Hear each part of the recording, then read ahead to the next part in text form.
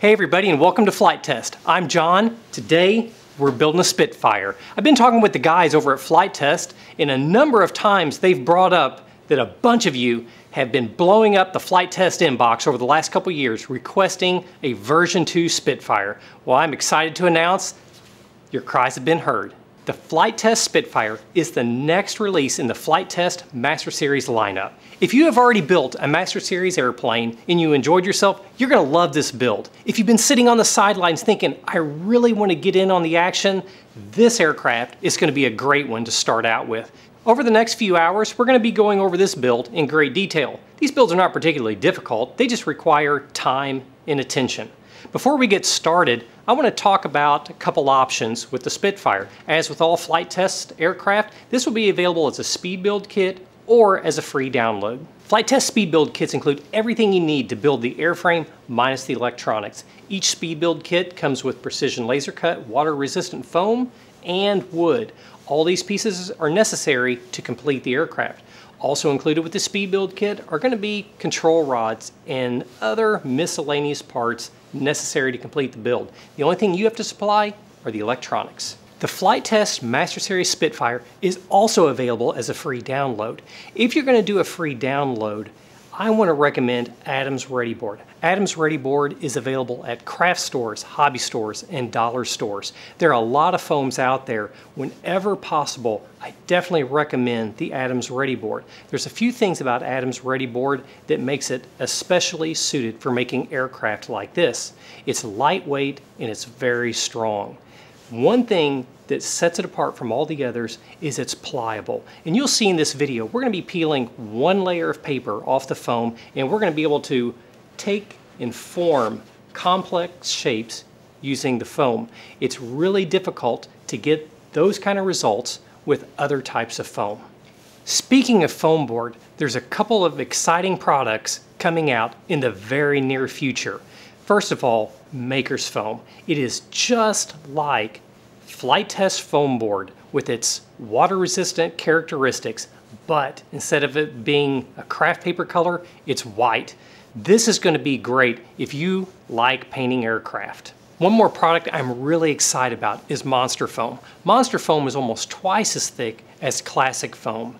Now with the added thickness, you also get added strength, which means that you can take a plane like this or one of the classic Flight Test aircraft, you can take the plans, blow them up by approximately 185%, and suddenly you've got this monster that you can fly. And if you've ever seen a monster plane fly through the air, it is something else. It is so much fun. I am so excited about this product. That's enough for me. What do you say we get to building?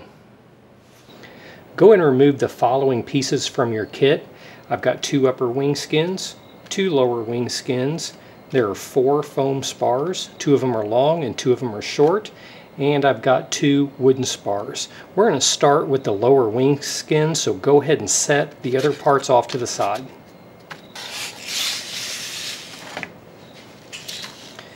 I'm going to start with the test fit, and I'm just going to butt these 2 edges up together and make sure I'm lined up on the edges. That looks good.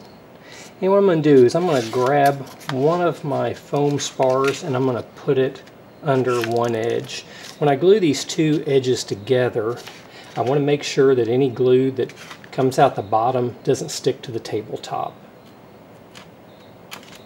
Okay. I'm going to go ahead and apply glue to one edge. And I'm going to stick the 2 halves together. Let this cool down a full 1.5 minutes. Once that's cooled down, go ahead and pull this spar out of the way, and we're going to go ahead and pop out these small rectangular knockouts. There's 4 of them in the middle, and there's 2 of them on this wingtip, and then 2 of them on the other wingtip. I'm going to use the blunt end of a barbecue skewer.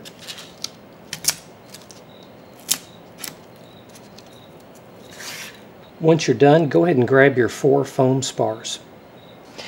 Go ahead and lay your 4 foam spars out. You'll notice that I've got the scores facing upward. I've got this razor blade here that I've taken and rubbed on concrete. I then put a piece of blue tape on there. That lets me know that this is a dull one. Whenever I run the razor blade down the scores, I don't want to cut all the way through. Go ahead and run your dulled razor blade down each score on all 4 of the foam spars.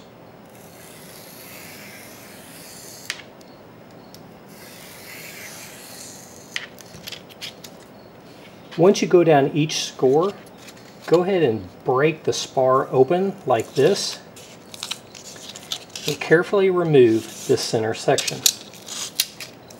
You'll notice that I'm twisting sideways rather than pulling straight up. Now go ahead and repeat the process on the remaining 3.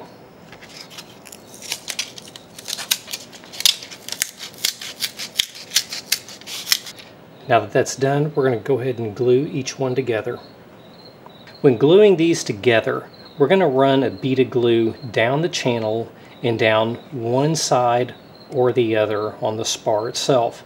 I always like to begin my glue about 1/4 inch from the edge and end about 1/4 inch from the other edge. That way, whenever we fold everything together, we don't have glue squirting out the ends.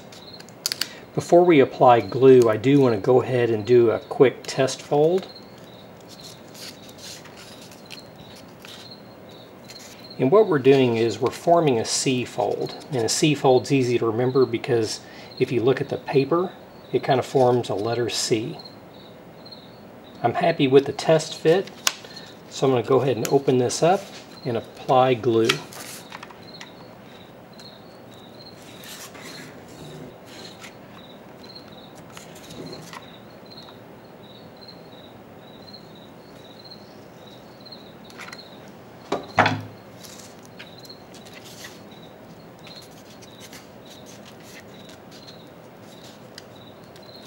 I'm going to go ahead and keep pressure on the part for about 1.5 minutes while the glue cools down. Now let's do the same thing on the remaining 3.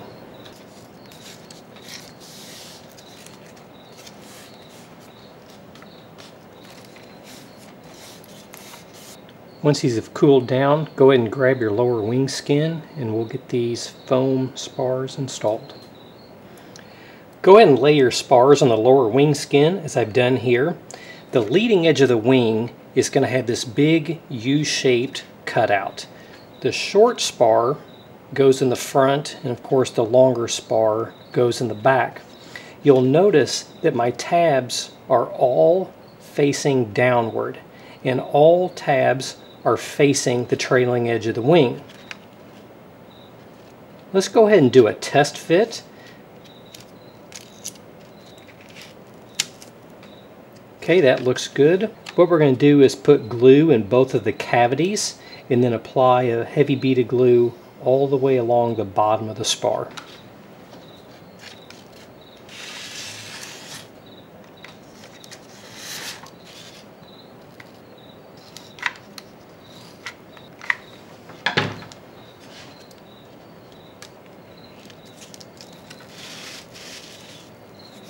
Let that cool down for a full minute and then we'll do the back one. Let's go ahead and start with the test fit. And if that looks good, pull it out and go ahead and apply glue like we did on the other one.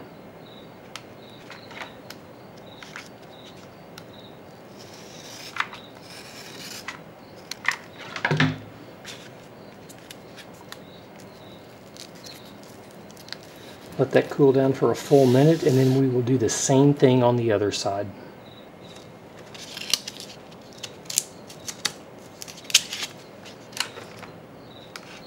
Let's start with a test fit of the wooden spars. What I'm going to do is I'm going to find the center point, which is right where it comes to a point, and I'm going to line that up with the seam between the 2 lower wing skins. Make sure the wooden formers are on the trailing edge side of the foam spars. We're going to just glue one side at a time, so you'll notice that this side is laying flush and this side is pointing up. We're going to go ahead and get this one side glued in and then we'll do the other.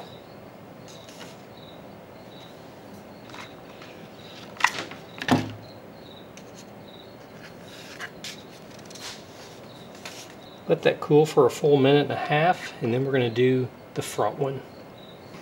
Now we're going to go ahead and install the front spar. You're just going to have to eyeball this one since there's no seam going across this gap here. Now let's go ahead and glue it in place.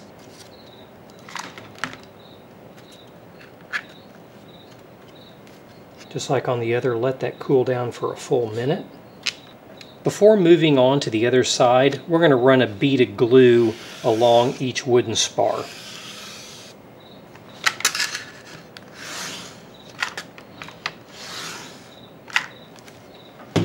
Now go ahead and flip your wing around. And we're going to push the wood spars flat to the table. I'm going to get a roll of tape and prop it under the wing here. To ensure that the wing stays perfectly flat, I'm going to be applying pressure to the center of the wooden spar and pressure to the outermost edge of the wooden spar. I want to make sure that my wing is lying flat on the table. Alright, that looks good. What I'm going to do now is I'm going to apply glue to both of the spars. You can see where I'm bending them backwards where I can get my glue gun in there.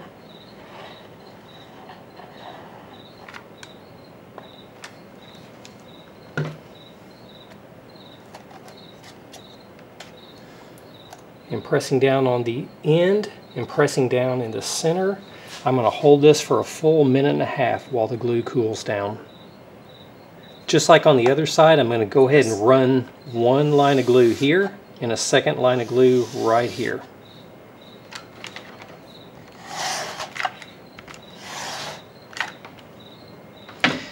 Now go ahead and set this assembly off to the side, and we're going to go ahead and work on the upper wing skins. Go ahead and grab one of the wing skins and we're going to flip it upside down. The underside of the wing skin is going to have a score along the aileron. Go ahead and take a dulled razor blade and let's run it along this score. Once that's done, flip your wing over and go ahead and break your aileron all the way over. What we're going to do is we're going to cut a bevel all along this edge. My favorite way to cut bevels is to take a ruler and place it approximately a 1/4 inch from the edge. Holding a razor blade at 45 degrees and then rotating it 45 degrees in the direction I'll be cutting, I simply draw the razor blade along the ruler and that gives me a perfect bevel.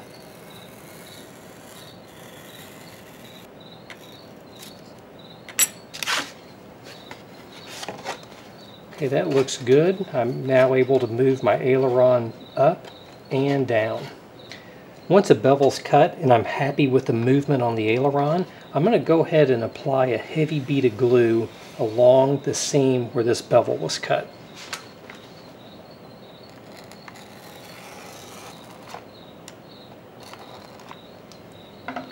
Now I'm going to take a piece of scrap and I'm going to remove the glue from the bevel.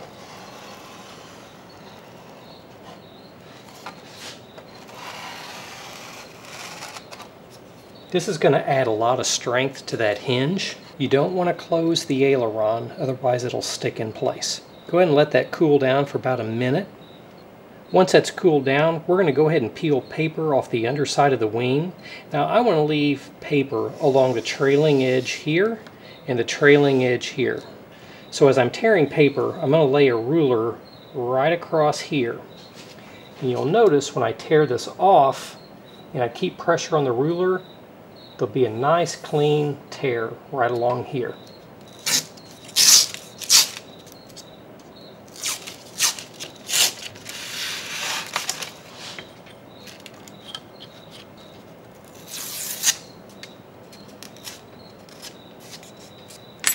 Once that's done, we're going to go ahead and form the airfoil on the wing. We're going to form the airfoil by flipping the wing right side up and putting it on the edge of a table. Now what we're going to do is we're going to be drawing the wing over the edge of the table and bending it down just slightly. Now, I want to show you the amount of pressure that I'm using. This is a good starting point. You might use a little more, you might use a little less. What I'm going to do is I'm going to apply firm hand pressure. And you can see that there is a line. That's a good starting point if you're not sure how much pressure to add.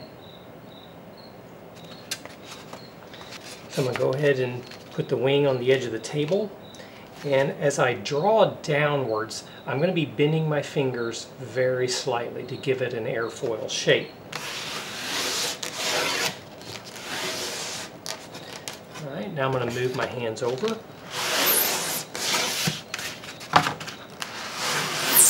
I'll draw that a couple times and then I'll move my hands.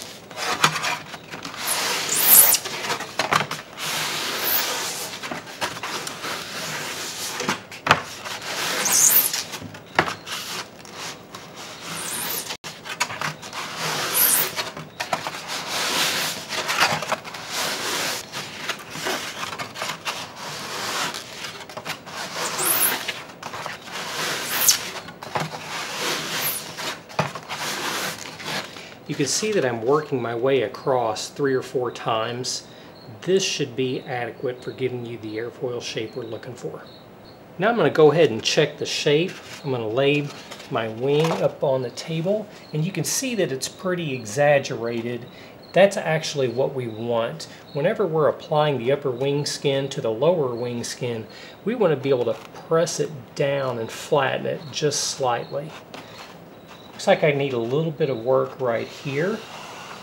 So I'm going to concentrate my efforts on this area right here all the way down to the wingtip.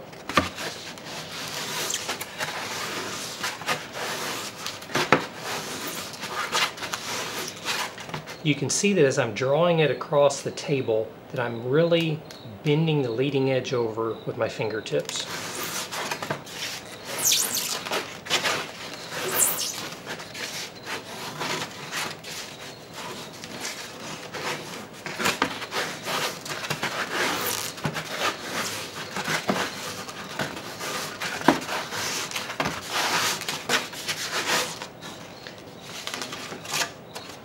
Now I'm going to go ahead and check the shape again. This is the airfoil shape that I'm going for. Again, it's very exaggerated, but this is what I'm looking for. Once I'm happy with the shape, I'm going to go ahead and cut a bevel all along the leading edge of this wing. This is going to minimize the leading edge thickness once the two halves are glued together. I've got my wing skin balanced on the trailing edge in the vertical position. I'm going to hold my razor blade in a vertical position also. Starting here on the end, I'm going to plunge it into the foam and I'm going to draw it from the wingtip to the center of the wing.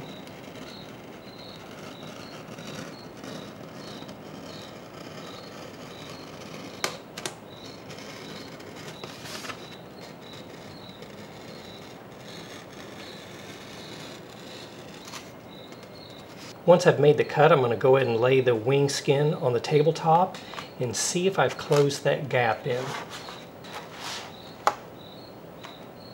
Now I'm going to go ahead and inspect to see how the wing lays. Looks like my gap is pretty minimal right through here.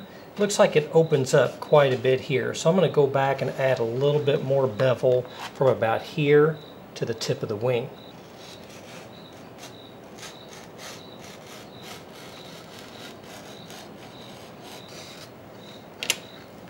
Okay, I'll go ahead and test that again.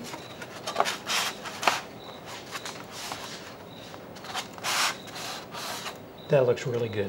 Now we're going to go ahead and do the same thing on the other wing. Using your dulled razor blade, go ahead and run it down the score on the aileron.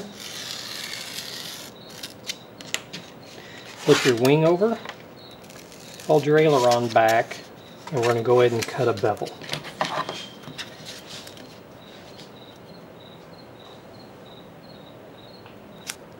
Movement looks good, so let's go ahead and apply a bead of glue right down the bevel. Make sure you've got a piece of scrap handy.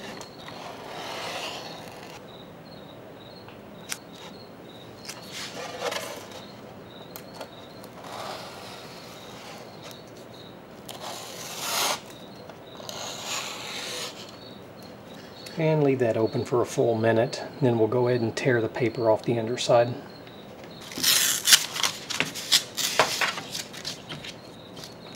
Once that's done, let's go ahead and form up the airfoil. Just like before, we're going to start about 2/3 of the way from the leading edge and draw it down.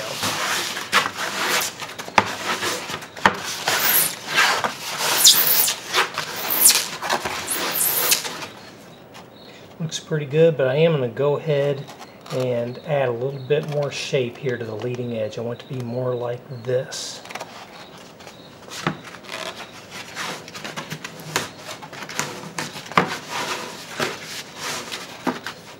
Okay, that looks good. I'm going to go ahead and add a bevel along the leading edge. Got my wing vertical, my razor blade positioned vertically, and I'm going to start at the center and work towards the wingtip this time.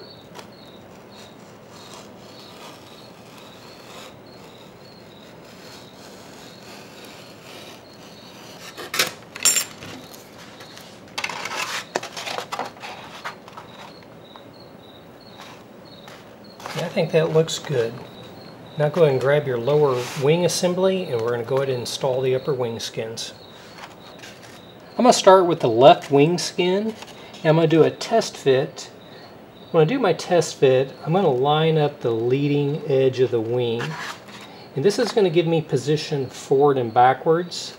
But in order to make sure it's in the correct position left and right, I'm going to line up a very small crop mark right here at the center to the very edge of the cutout on the lower wing skin. Okay, and I'm going to apply light pressure to the top of the wing, and I'm going to look down the leading edge and see if I've got any gaps. Okay, it looks good all along here, but if you notice, I've got a pretty big gap right here at the wingtip. So I'm going to pull this wing skin off and we're going to go ahead and form this area a little bit more.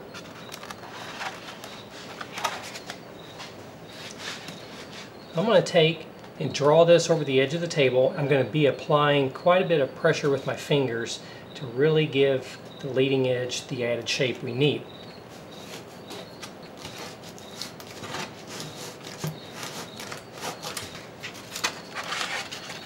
I'll go ahead and test fit this again. I'm starting with lining up the leading edge and then lining up the crop mark on the upper wing skin to the knockout on the lower wing skin. Now when I apply pressure, you can see that that gap here at the wingtip is almost closed. We can work with that. Once I'm happy with the test fit, I'm going to go ahead and apply glue all along the leading edge, and then I'm also going to apply glue all along the tops of these spars. If you don't have a full glue stick in your gun, have one on standby. If you're a little sloppy on this step, it's okay. Everything will be hidden inside. I'm actually going to draw the wing skin backwards just a little bit, and that'll scrape the glue towards the inside.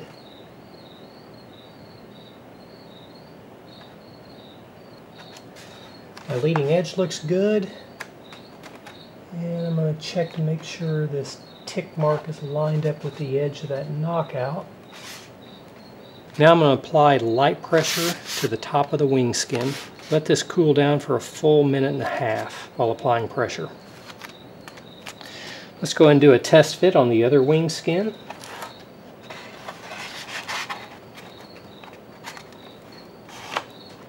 Leading edge looks good, and I've got this crop mark lined up where it's supposed to be. And light pressure on top of the wing, and my gap looks good all the way down to the wingtip. I'm happy with that, so I'm going to go ahead and add some glue.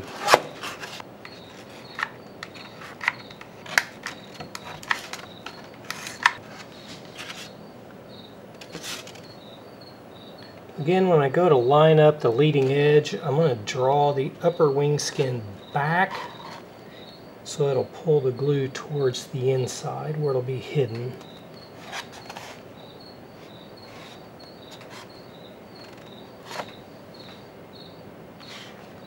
Alignment forward and backwards looks good, and left and right looks good, so I'm going to go ahead and just keep steady pressure on this for the next minute and a half while the glue cools down. Once that's cooled down, we're going to flip the wings upside down, and we're going to apply a bead of glue all along the trailing edge. We can go ahead and do that on both sides.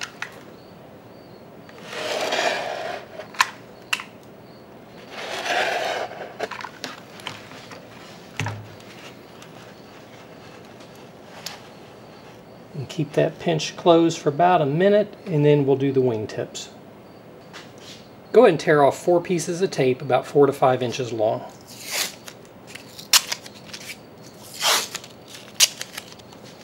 I'm going to start with laying a piece of tape with the sticky side up. The wing is in the upside down position. I'm going to lift the wingtip up and put it on the piece of tape.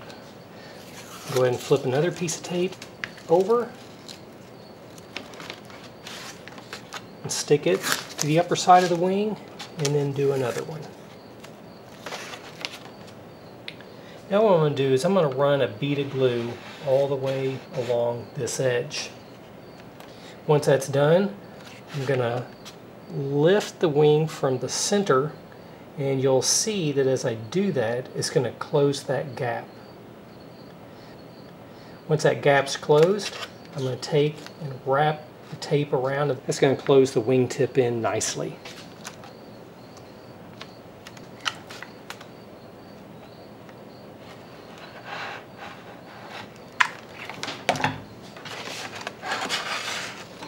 I'm rolling the wing slightly backwards to make sure that's closed. And I'll just leave that tape in place for a while the glue cools down. Let's go ahead and do the same thing on the other side.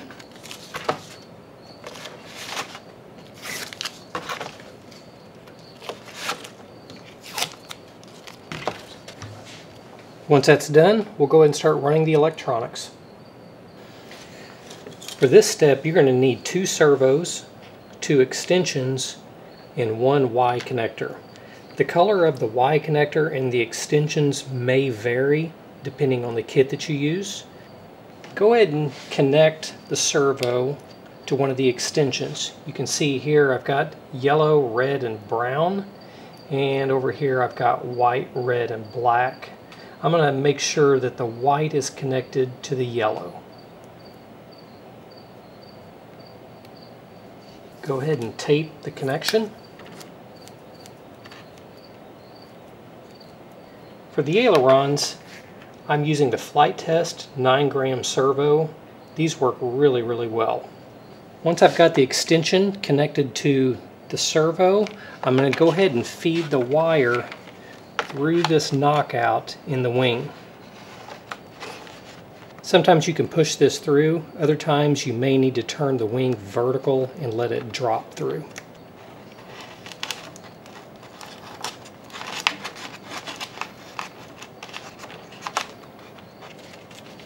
Once your wire's through, go ahead and rotate your servo, and we can go ahead and put a drop of glue on either edge.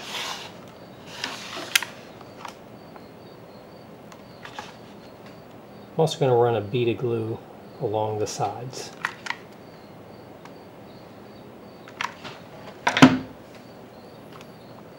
Once that cools down, we'll go ahead and do the same thing on the other side.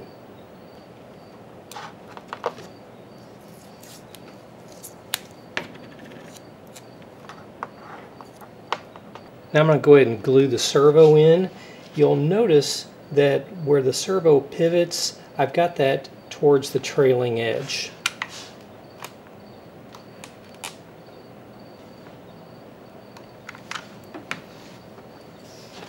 Once that's cooled down, we're going to go ahead and install our Y. We'll flip our wing back over, and you'll see that I've got the wires aligned correctly. Go ahead and connect this.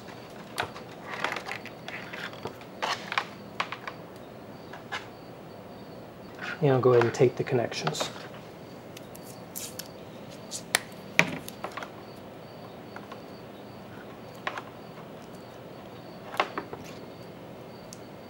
Now that that's done, we're going to go ahead and flip the wing back over and install the servo arms.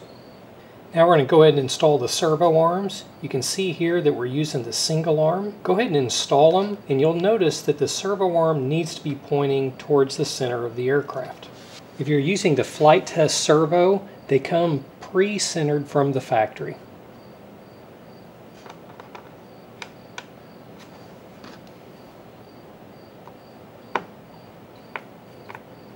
Now go ahead and install the servo arm on the other side.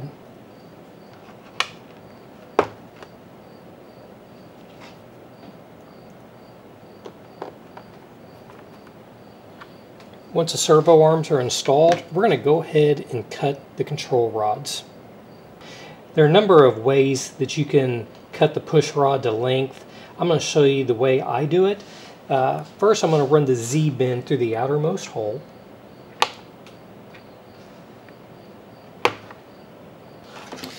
And what I'm going to do is I'm going to mark directly above the hinge with my thumb.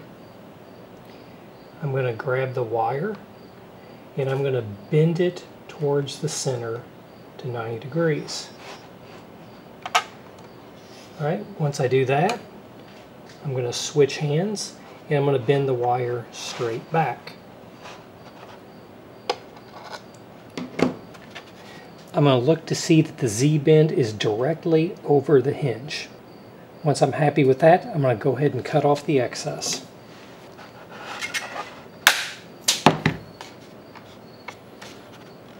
Once that's done, let's go ahead and install the control horn. Go ahead and remove 2 control horns from your kit. You're going to notice that these have a pill-shaped slot there at the bottom. In order to test fit the control horns, I first take the sharp end of a barbecue skewer and I run it through this slot.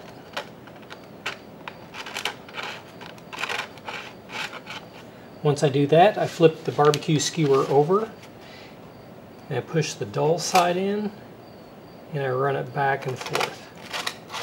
That should make an opening large enough for the control horn to fit. I'm going to go ahead and test fit the control horn.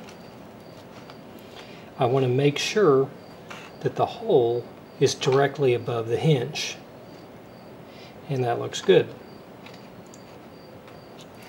So now I'll go ahead and pull the control horn out, run it over my Z-bend, put a little glue inside the slot, and push the control horn in. I want to make sure that the trailing edge of the aileron is flush with the trailing edge of the wing. I'm going to let that cool down for about a minute, and then we're going to do the exact same thing on the other side. Just like what we did on the other side, I'm going to run the Z-bend through the outermost hole on the servo arm, and I'm going to swing the wire back over this notch and mark right above the hinge. Grab the wire with my needle nose pliers and bend it 90 degrees. I'm going to switch hands, and now I'm going to take the wire and bend it straight back.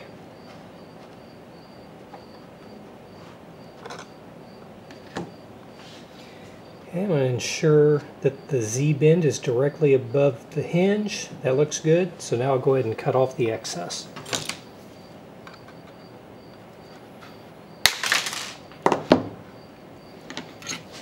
Okay, using the sharp end of my barbecue skewer, I'm going to go ahead and open up this slot, flip it around. Alright, now we'll do a test fit.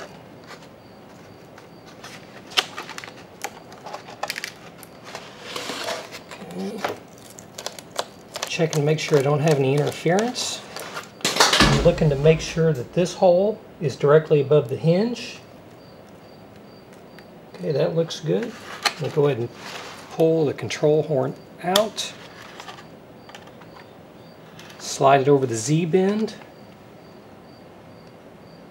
apply a bit of glue,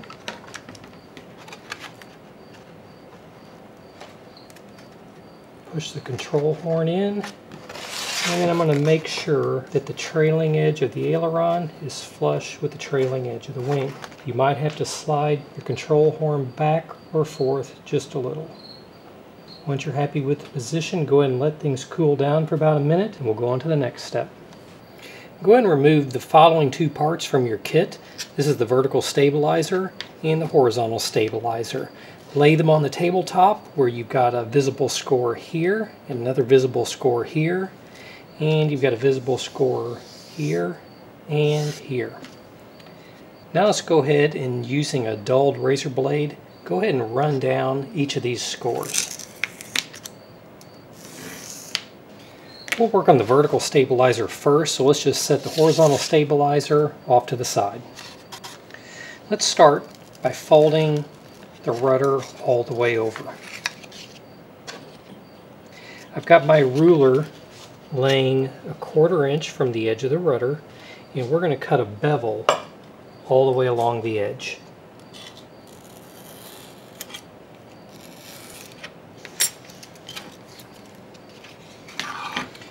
Once the bevel's cut, we're going to go ahead and apply glue, and then we'll wipe away the excess using a piece of scrap.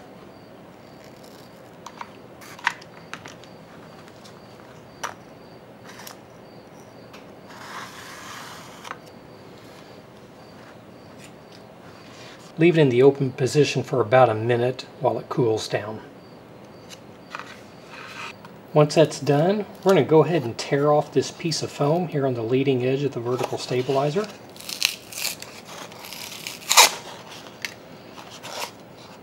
You'll see we've got a flap of paper. Go ahead and lay your rudder down flat.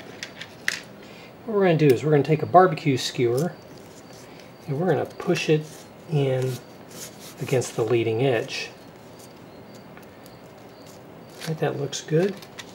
Now what I'm going to do is I'm going to put a bead of glue along the leading edge. I'm also going to put a second bead of glue along the edge of this flap.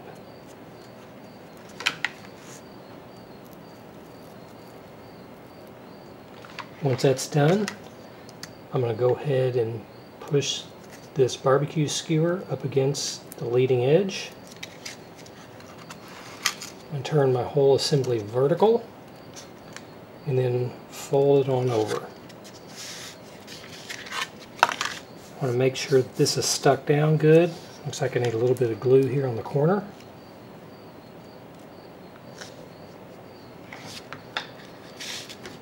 I'm going to cut off this little bit of excess along the bottom.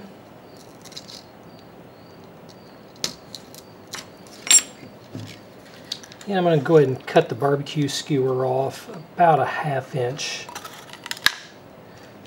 from where it comes out of the paper there. Let's set this assembly off to the side, and now we'll work on the horizontal stabilizer. Go ahead and grab your horizontal stabilizer, and we're going to fold the elevator all the way back. You can see I've still got a score visible here. I'm going to lay my ruler right along this edge, about a 1/4 inch, and we're going to cut a bevel. Just like on the others, we're going to go ahead and run a bead of glue all the way down. Wipe away the excess.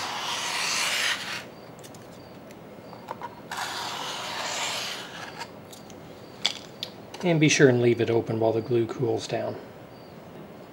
For this step, you're going to need a section of push rod. What we're going to do is we're going to separate the top layer of paper from the foam. I'm going to start by shoving this push rod up underneath the paper. I'm going to push the rod in about 1/8 of an inch to about 3/16 of an inch. Once I do that, I'm going to draw the push rod straight towards me. And you can see that as I do that, it's separating the paper from the foam.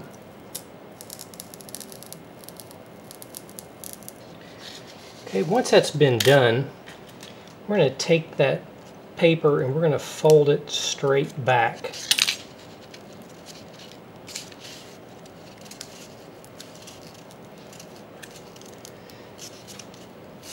You'll see that we're exposing about 1/8 of an inch of foam.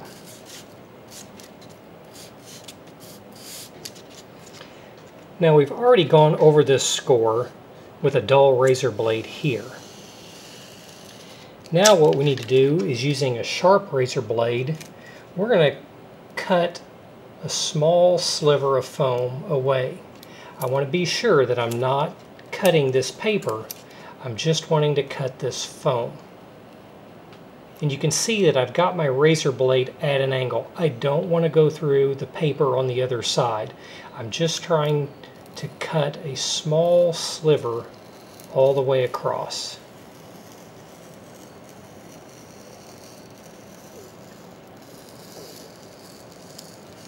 Okay, once I do that, using my razor blade, I'm going to go ahead and peel out that sliver of foam.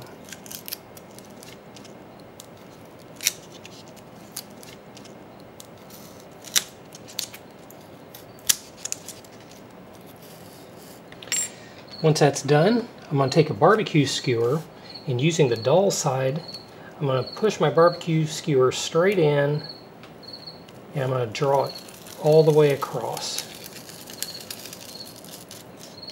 Take and draw it back the other way. And we'll just pull out all that foam that's broken loose. Once that's been done, I'm going to lay my barbecue skewer even with the edge over here, and I'm going to mark it over here on the other side using a pair of cutters. I'm going to cut my barbecue skewer. I want to make sure that this barbecue skewer will fit exactly in that slot. Okay, that looks good. I'm going to go ahead and apply a bead of glue, and then I'm going to drop my skewer in.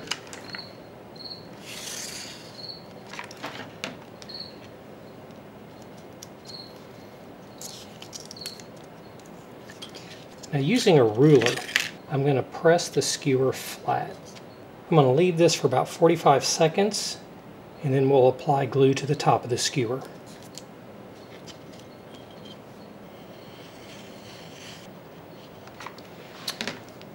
And I'm going to fold this flap of paper closed. Once that's folded over, I'm going to use a ruler. Force that flap close, and I'm going to press down and hold for about a minute. Once that's done, go ahead and move your horizontal stabilizer and vertical stabilizer off to the side. Let's go ahead and start assembling the formers. Go ahead and remove the following parts from your kits. You're going to need 5 of the formers marked F1, 3 of the formers marked F2, 3 of the formers marked F3, 1 F4, and 2 F5s. What we're going to do is we're going to start by gluing together the F1s. These are simply stacked on one another and glued together. As you glue these together, make sure they are lined up exactly. We'll do the same thing with the F2s. The F3s are done the same as well.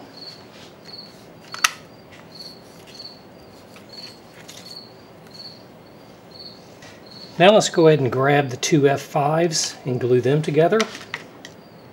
Be careful that you do not get glue close to the holes. Push rod housings will be passing through these holes, so I need to keep the glue away.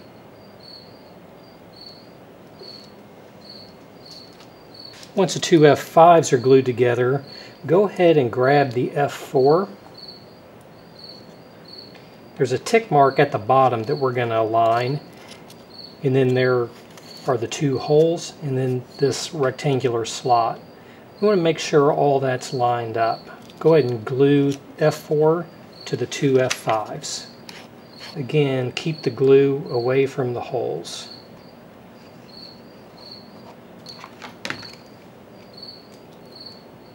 Go ahead and set these parts off to the side and we'll go on to the next step.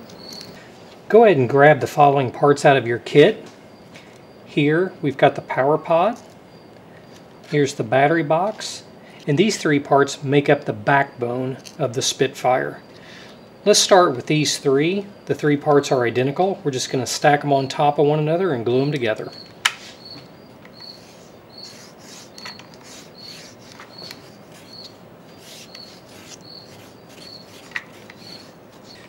We're going to go ahead and we're going to cut a bevel all the way down this edge.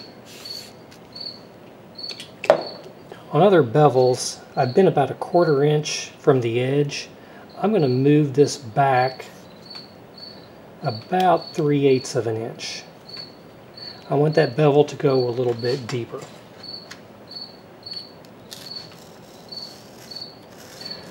Once it starts to get skinny, you will no longer be able to follow the edge of your ruler.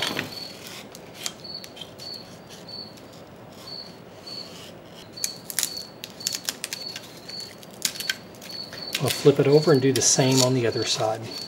Again, I'm going to lay my ruler about 3/8 of an inch from the edge. Over here where it's skinny, I just have to freehand it.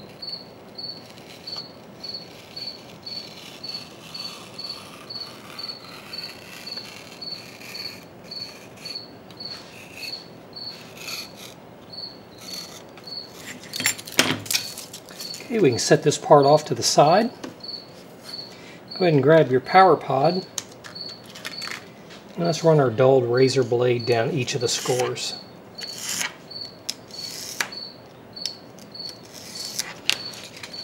We'll break this open and pull out the center.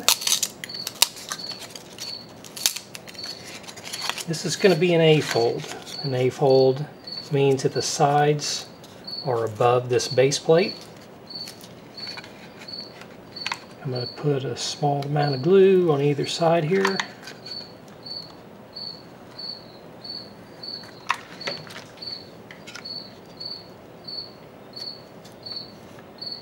And I'm going to hold those two sides straight up. Let that cool for about 45 seconds, then we'll go on to the battery box. Let's go ahead and do the battery box. Go ahead and use your dull razor blade and run down each of the scores.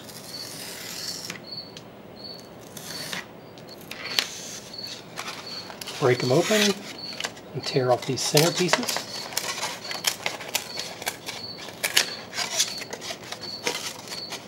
Alright, once that's done, we're going to go ahead and fold them up. This is going to be a B fold. On a B fold, the sides are going to be beside the base plate.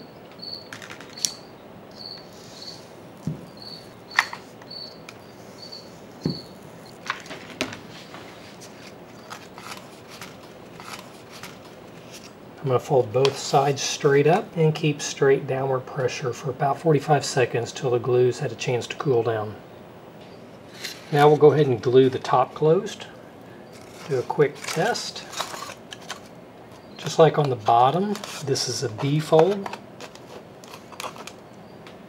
Okay.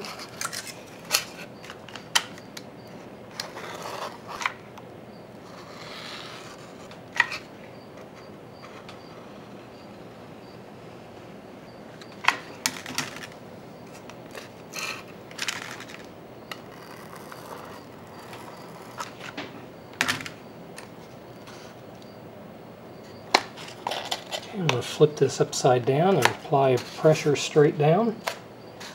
Let this cool for a full minute, and now we'll start forming up the fuselage. Go ahead and grab the following pieces from your kit. Here you've got the tail section. This section, you'll notice a couple airfoil shapes, one on the left, one on the right. You'll need that. There's a long skinny piece, and then you'll need these 4 pieces as well. Let's start with the small pieces first. And go ahead and set these 3 pieces off to the side.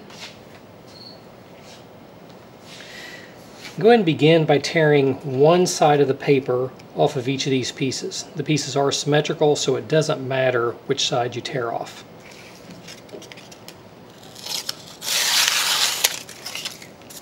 These 4 pieces make up the nose of the aircraft. We're going to go ahead and add a little shape to each of them. Just like on the wings, we're going to bring this to the edge of a table and we're going to draw it down. Now you'll notice that the piece itself is slightly curved. So what I'm going to make sure of is that there is always a 90-degree angle right here. So as I draw the part down, I'm also going to be twisting it just slightly to maintain that 90 degree.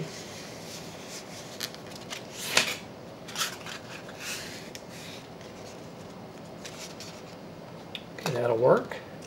Now I'll do the same on these smaller parts. You can see on these smaller parts, I'm drawing it down with my left hand and I'm kind of feeding it with my right hand. Again, I'm watching right here to make sure that this remains 90 degrees.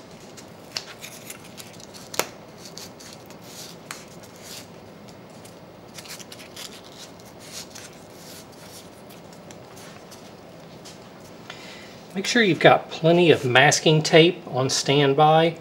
Anytime we're assembling sections of fuselage, you're going to need lots and lots of masking tape. Since we're going to be gluing together some small parts, I'm going to be tearing off pretty small pieces of tape. Okay, let's go ahead and start by test fitting these first 2 pieces together.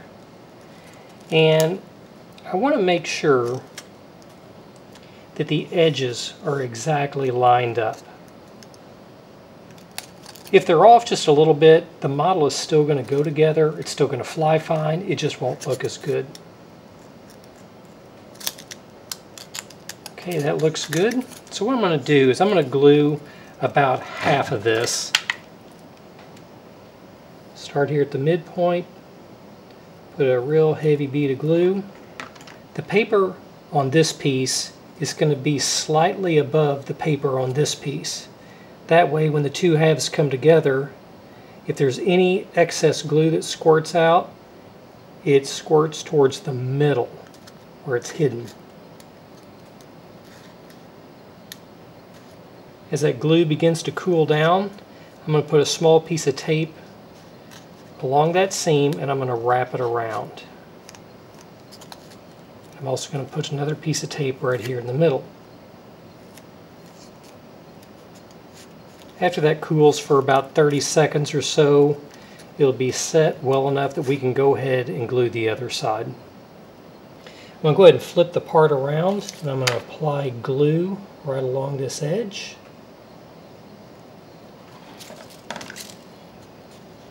And I'm going to go ahead and press these 2 pieces together.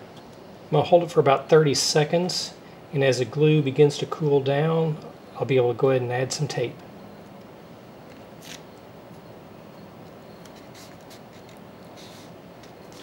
Once that sets up, let's go ahead and test fit the next piece.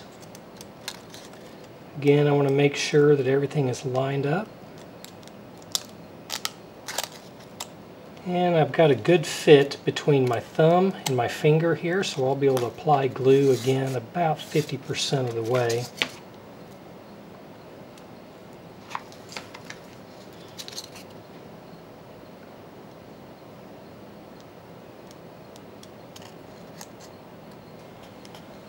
I'll wrap a piece of tape around the end.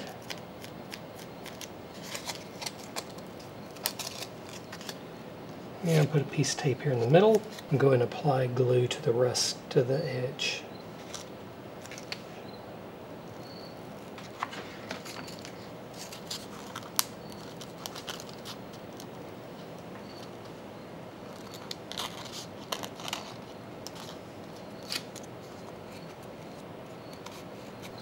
Go ahead and remove these 2 squares from your kit. They're approximately 1.5 inches by 1.5 inches with a slight radius on each corner.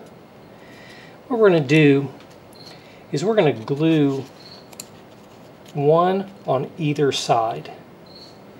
And we're going to leave about 1/4 inch from the edge of the foam right here. Go ahead and peel your tape away. Be careful when you pull your tape away that you don't take the paper underneath.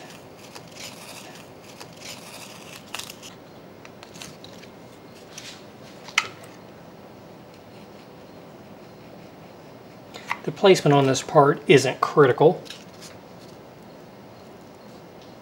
Go ahead and let things cool down for about a minute and we'll go on to the next step. Now we'll do the same on the other side.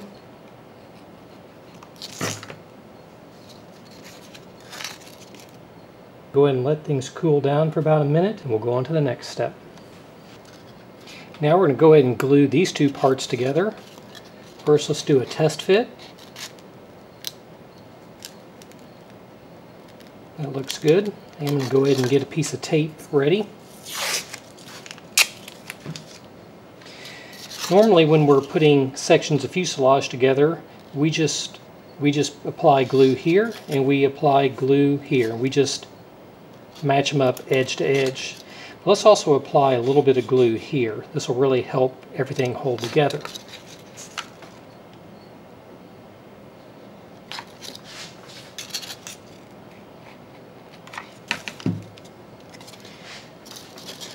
The paper on this piece right here is going to overlap the paper on this.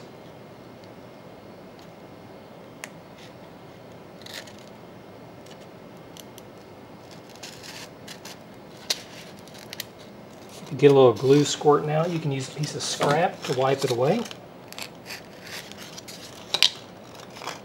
Hold this for about a minute and a half. Be sure and give it plenty of time to cool down. Go ahead and put a piece of tape across it. And let's go ahead and do the other side. Just like before, we're going to do a test fit. You can see that there is just a slight bit of unevenness here, and that's okay because we're going to use the paper on this side to slightly overlap the paper on this side. So when it's squeezed together, all that'll be hidden and there'll be a nice clean edge. Go ahead and prepare a piece of tape. I'm going to apply glue on this edge. And then we're going to apply some glue on this flat.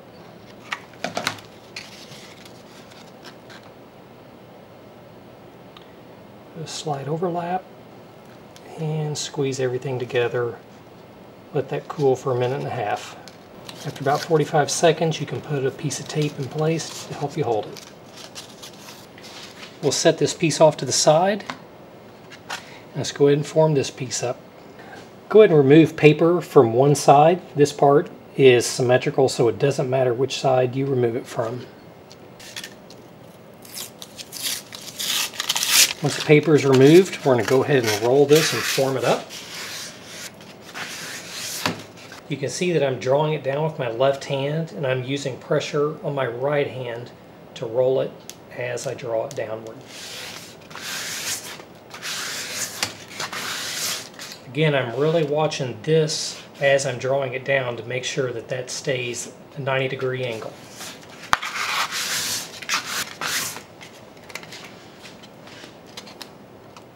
Push the two edges together. Still seems to be a little springy. So I'm going to work it just a little bit more.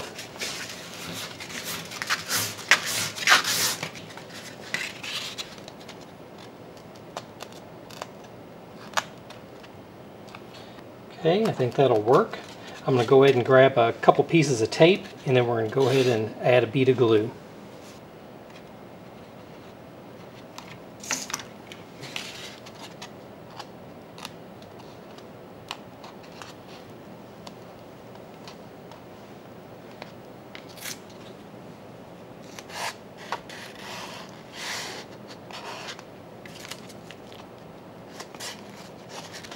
Once tape's in place, I can set this off to the side to cool down. Go ahead and grab this next part and we're going to go ahead and remove paper. This, like the others, is a symmetrical part, so it doesn't matter which side you tear off.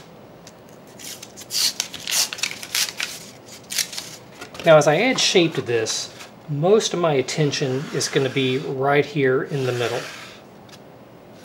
The plane itself isn't perfectly round. It's kind of flat on the side, so most of the roundness is going to be right through here. It's probably about 5 inches.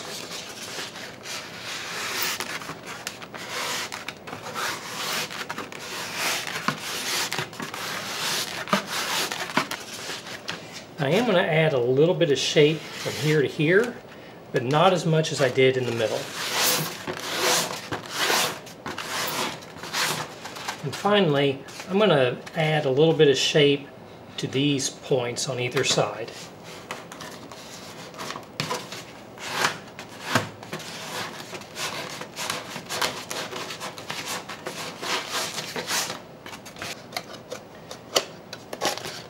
Still got quite a bit of spring, but we'll come back to this part once we begin gluing them to the formers. Go ahead and set this part off to the side.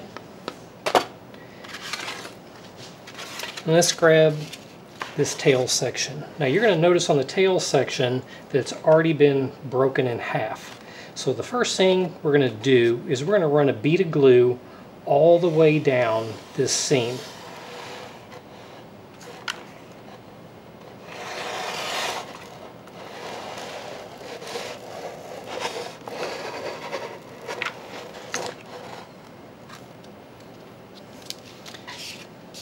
I'm not worried about this excess glue. We're going to go ahead and peel the paper off in just a minute, and all that excess glue will come with it.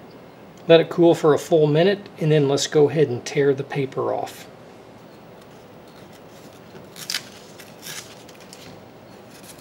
Now we're going to go ahead and form up the tail section.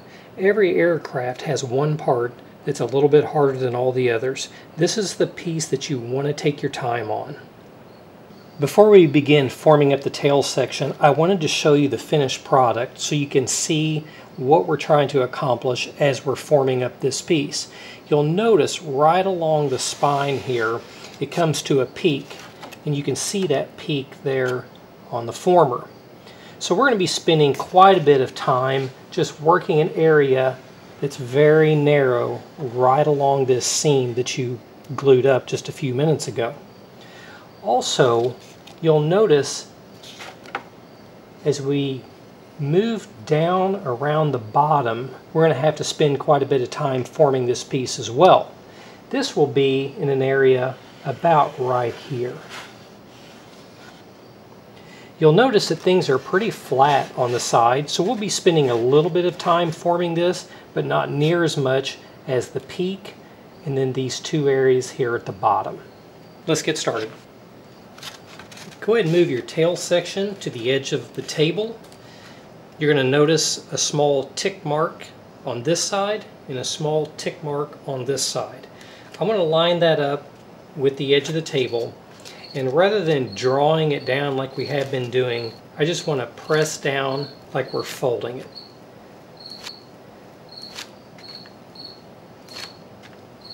Now what I'm going to do is I'm going to lay this on the tabletop, and I'm going to gently fold it over.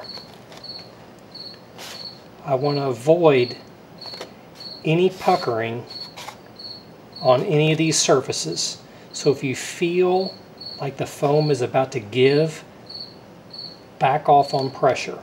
What we're going to do is we're going to push it closed, open it, push a little harder, open it, push it down, open it.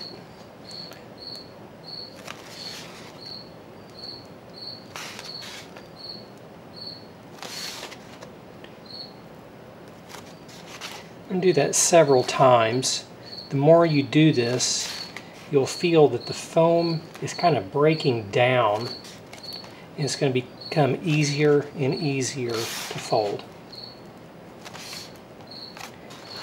So now you can see we've got a really nice peak right there. So now let's go ahead and work on this edge.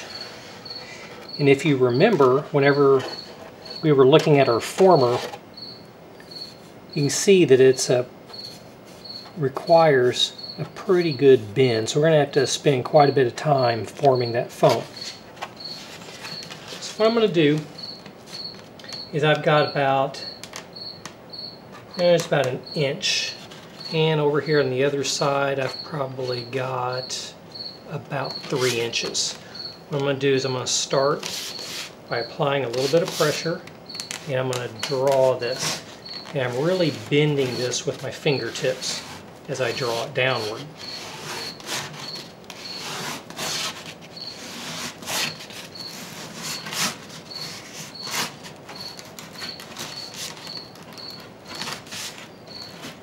You can see how I'm pushing down with my fingers as I'm drawing that over the edge.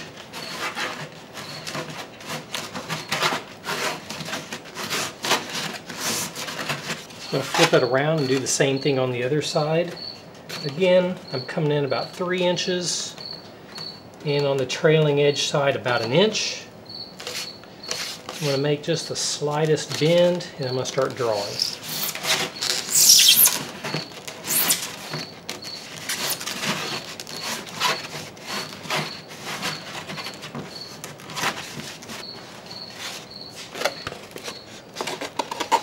Okay, now that we've worked that area,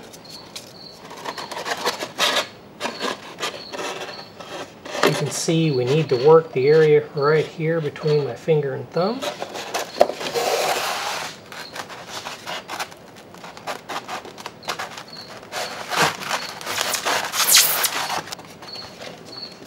Okay, look at this side now. We're getting about here.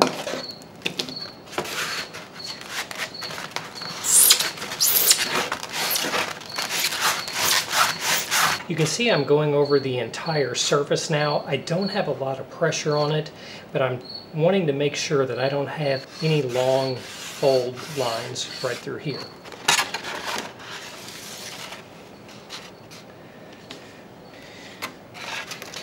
All right, now I'm going to go ahead and break this edge over just a little bit more.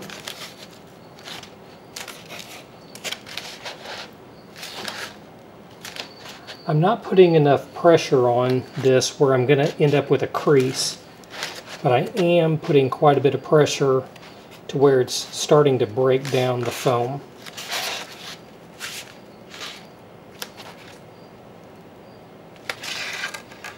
So you can see on this edge how it's starting to hold its shape. This side needs a little bit of work, so we'll flip it around and do this side as well.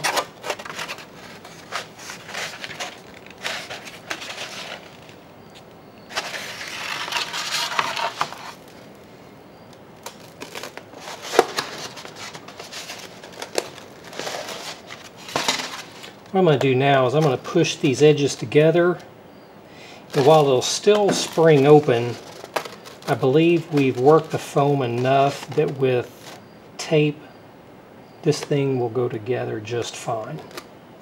So let's go ahead and start by tearing off about 10 pieces of tape about 5 inches long.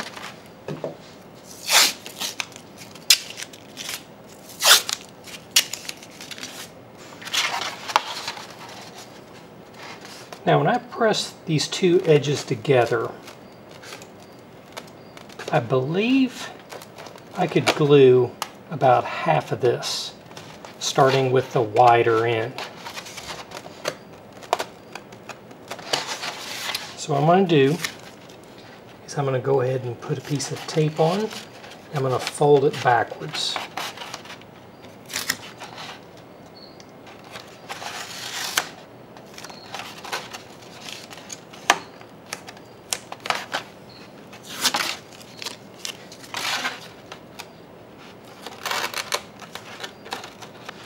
Okay, that ought to get it.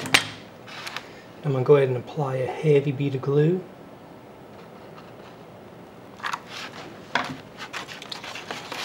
I'll squeeze the two sides together.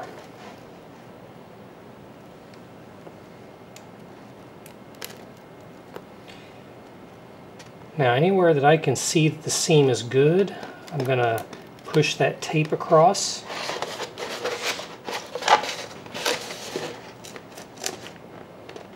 That seam looks good, so I'm going to pull that tape across.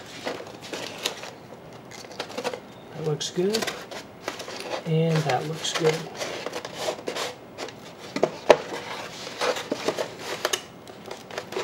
While that's cooling down, I'm going to go ahead and apply a few more pieces of tape, and I'm going to fold it back where it's away from the seam.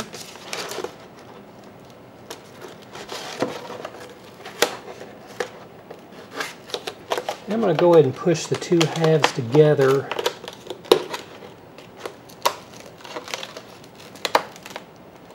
I think I can run glue to about here.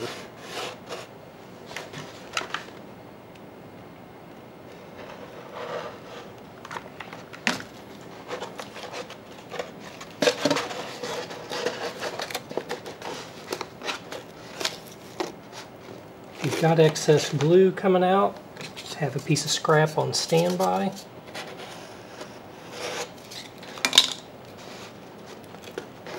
Made a little bit of a mess there. You can see I'm pressing down right on the seam.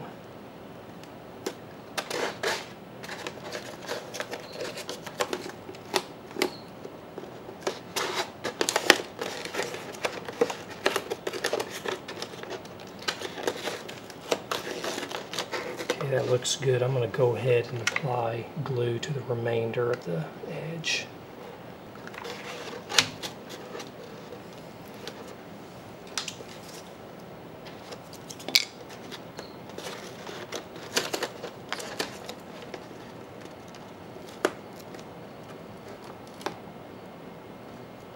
Glue's going to want to squirt out of that, so be careful not to get your finger in the glue.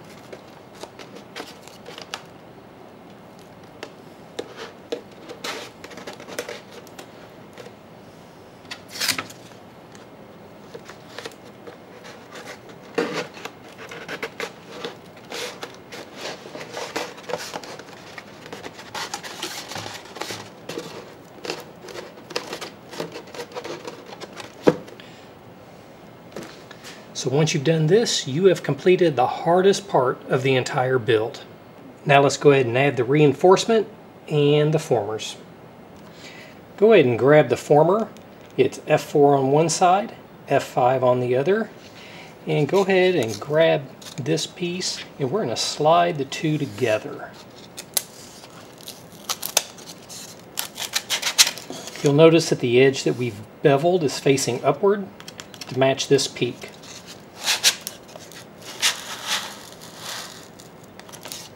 You'll see that the top is flush right here, and that looks good. So we're going to go ahead and apply a bead of glue here, here, here, and here.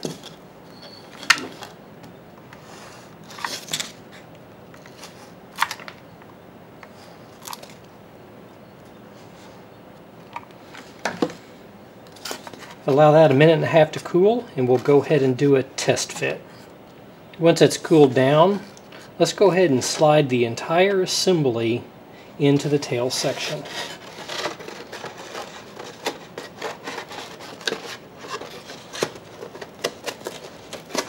I want to make sure that this seam on the bottom of the tail section lines up exactly with the tick marks at the bottom of the former. I'm going to shove the former all the way in to where this top part is flush. I'm going to roll it around and make sure there's only one layer of foam coming out at the bottom. See, it needs to be pushed in just a little more. That looks good. And here at the back, you'll notice that this is drooping down. Once we apply glue, we're going to be keeping upward pressure right here. So you can see where I'm pinching this together. We're going to be applying glue to this entire reinforcement. So we're going to have a really strong spine.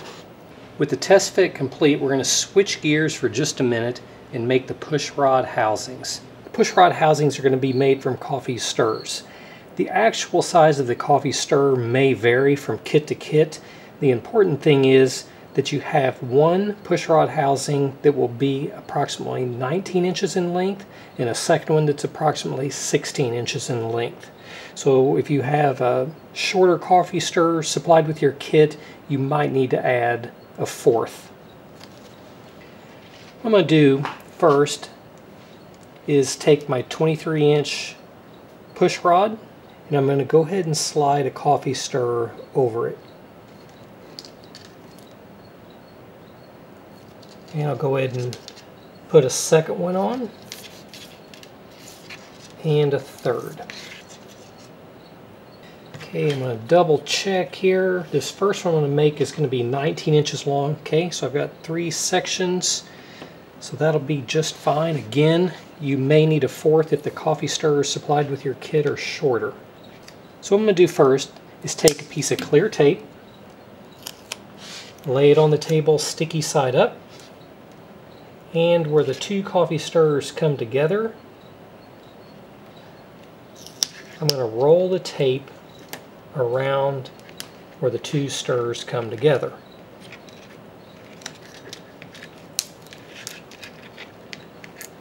Alright, now I'll do the same where the other 2 come together.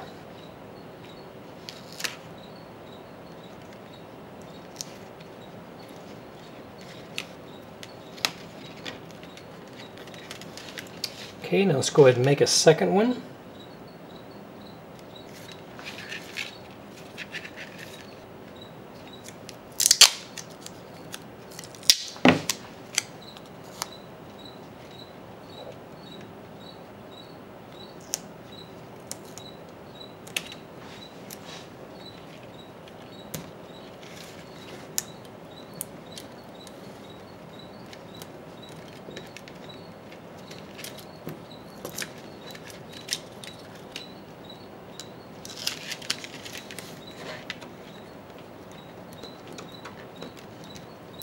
Alright, once that's together, we're going to go ahead and run the push rod housings through the tail section.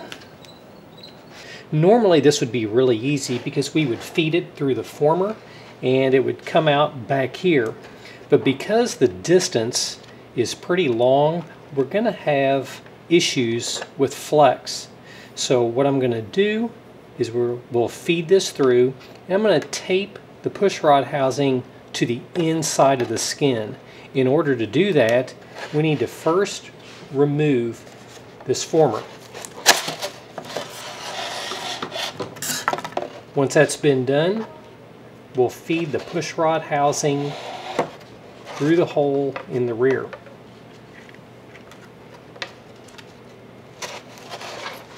I've got a section of control rod, and what I'm going to do is I'm going to catch the end of the housing .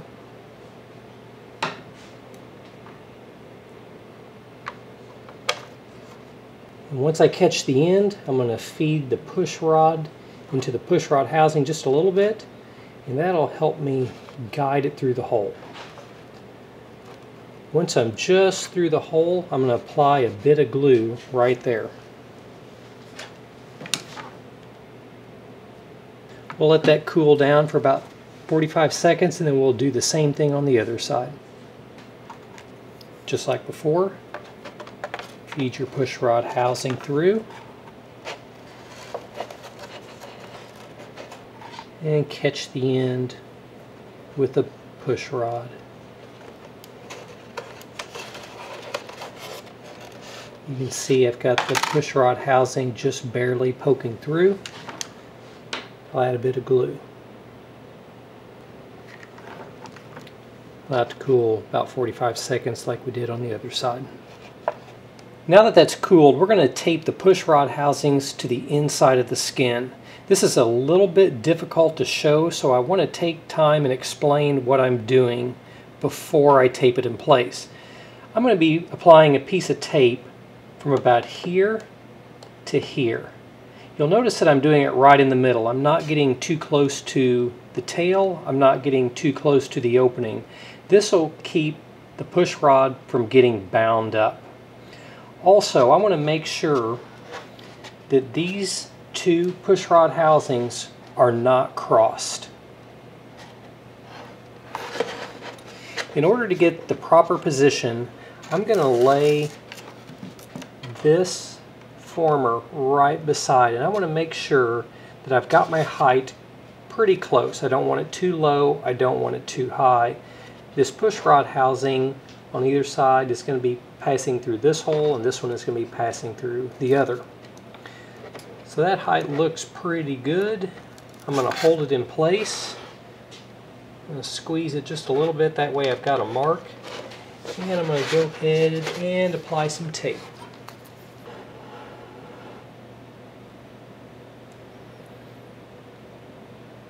Now that that's taped in place, let's do the same on the other side.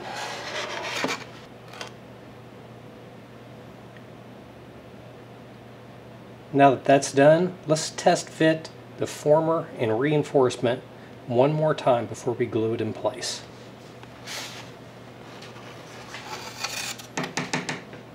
I'm going to slide this down, and I'm going to pass the push rod through the hole on the former and the other push rod housing.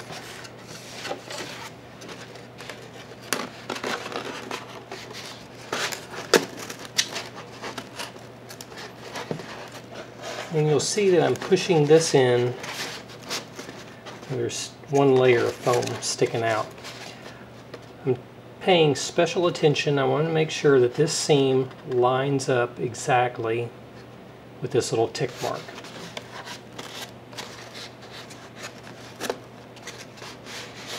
Okay, I'm happy with that. I'm going to go ahead and pull the two pieces apart. I'm actually only going to apply glue to this reinforcement. And I'm going to put a really heavy bead because I want to make sure that this is stuck really well all the way along the top.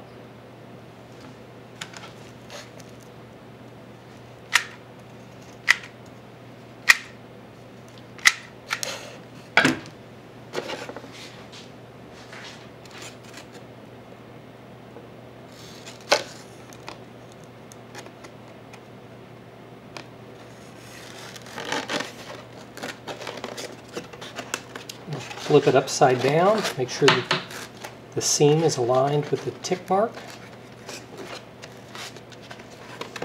And make sure that this is flush. I'm going to spin it around. You can see that there's a space right here. I'm going to squeeze together. And I'm going to hold this in place for a full 2 minutes. I want to make sure that that glue has had plenty of time to cool down. This is where a lot of the strength comes from on the tail section. Once it's cooled down, I'm going to apply glue all the way around this former.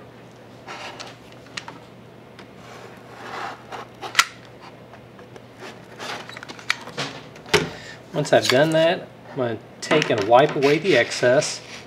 I'm kind of shoving it down there between the former and the skin. And now I'm going to hold it in place while that cools down. Give that a minute and a half to cool before moving on to the next step. Now we're going to go ahead and cut the slot for the horizontal stabilizer. Just take your razor blade and we're going to play connect the dots.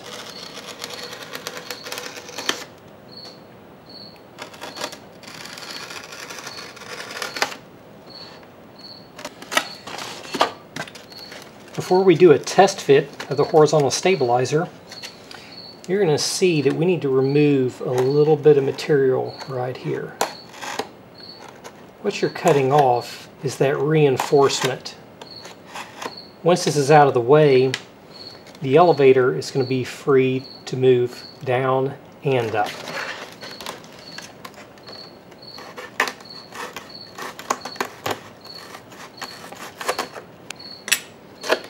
That looks good. Go ahead and grab your horizontal stabilizer. You'll notice I'm going to be pinching the top quite a bit. That's going to keep this opened up while we slide the horizontal stabilizer in place.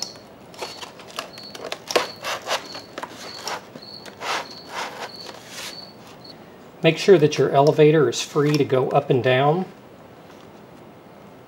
I'm looking at it from the top to make sure that it's clocked correctly and centered. That looks good. Now I'm going to run a bead of glue on this side and a bead of glue on this side. I'm not going to worry about putting glue underneath until later.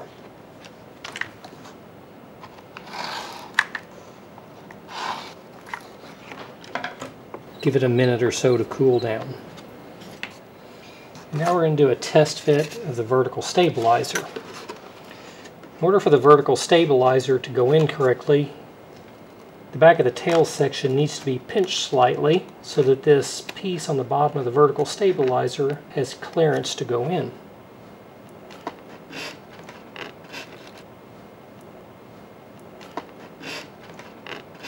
Once the bottom piece is started, you can run the skewer through the hole you just cleaned out. So I'm looking at the test fit to make sure that this centers up okay, and then I'm going to pinch this tight here at the back. Once I'm happy with the test fit, I'm going to rotate the vertical stabilizer off to the side, and I'm going to run a bead of glue from the skewer down to this tick mark.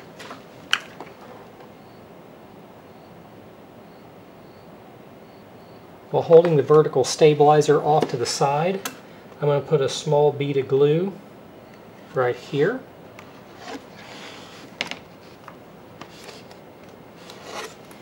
And I'm going to flip it over and put a small bead of glue right here. I'm going to pinch that closed, and then I'm going to make sure that the vertical stabilizer is perfectly centered. Up here at the front, I don't have to worry about it, but I want to make sure that it is right in line with that tick mark at the back. I want to make sure that the vertical stabilizer is perpendicular to the horizontal stabilizer. If it's not, I can twist one way or the other, and that'll slightly shift the position. Let that cool for a full minute and a half. Now that that's cooled down, let's go ahead and cut off the push rod housings. We want the push rod housings to be sticking out about an inch. Make sure that you have the push rod removed when doing this.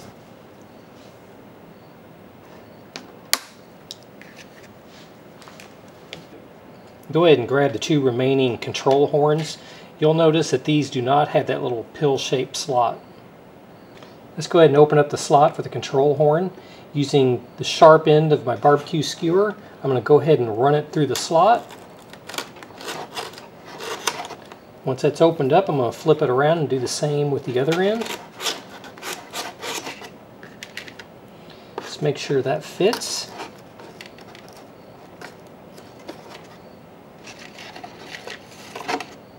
Go ahead and grab your long push rod, and let's feed the Z-bend through the hole. Go ahead and run the push rod through the push rod housing.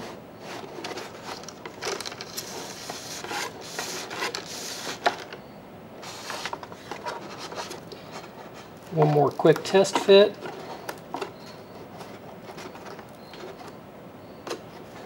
Alright, that looks good. Now I'm going to go ahead and add some glue.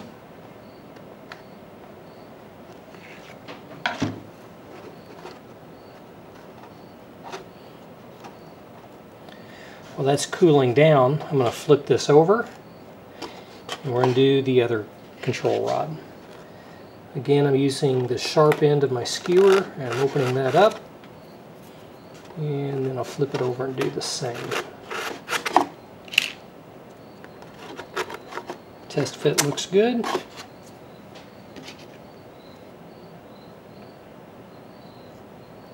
Run the Z-bend through the hole.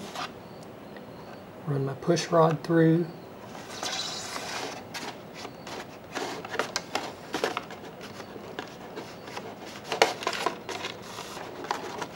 Another quick test fit. That looks good. Let's go ahead and fill that with glue. And we'll glue the control horn in place. I'll let that cool down. Once it's cooled down, let's go ahead and put a Z-bend up here on this end of the control rod.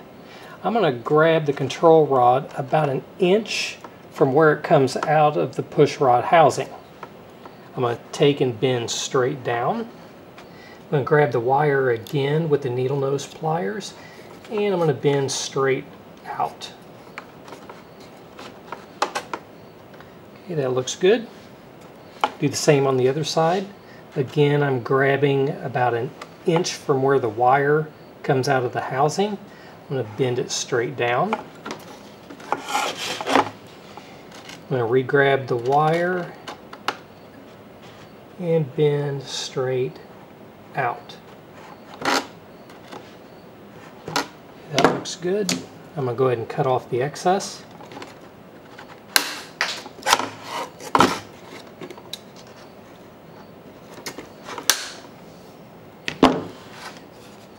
Once that's done, let's go ahead and install the servos. For the rudder and the elevator, we're going to be using the Flite Test 9-gram servos. And just like we did on the ailerons, we're going to be using the single arm. I'm going to start by installing the servo arm, pointing straight out from the logo.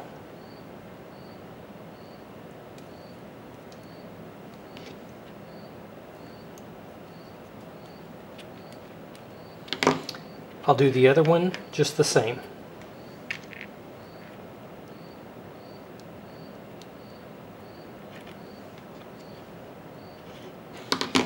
We're going to be gluing the servo directly to this piece right here.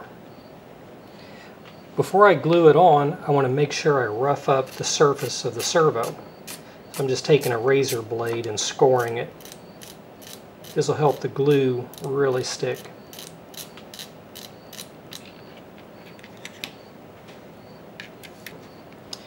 I'm going to run the Z-bend through the outermost hole in the arm.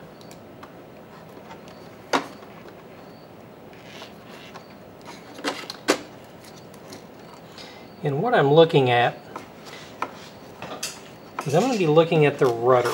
I want to make sure that the rudder is exactly straight. I may have to push the servo one way or pull it the other. Need to push it a little bit more. And now you can see that the rudder is perfectly straight.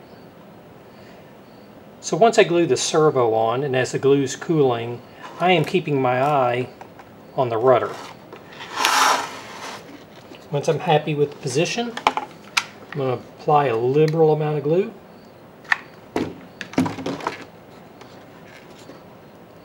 And glue the servo in place. Hold this in place for a full minute and a half. You definitely want to make sure that this has plenty of time to cool down. Now we'll go ahead and install the servo for the elevator. Just like we did for the rudder servo, we're going to flip it over and score it.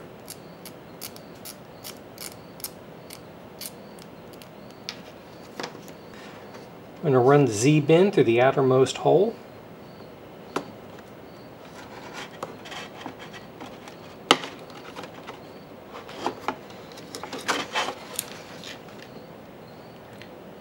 And I'm going to slide the servo forward and backwards until the elevator is even. It's about where I want it. And I'm going to add a whole bunch of glue.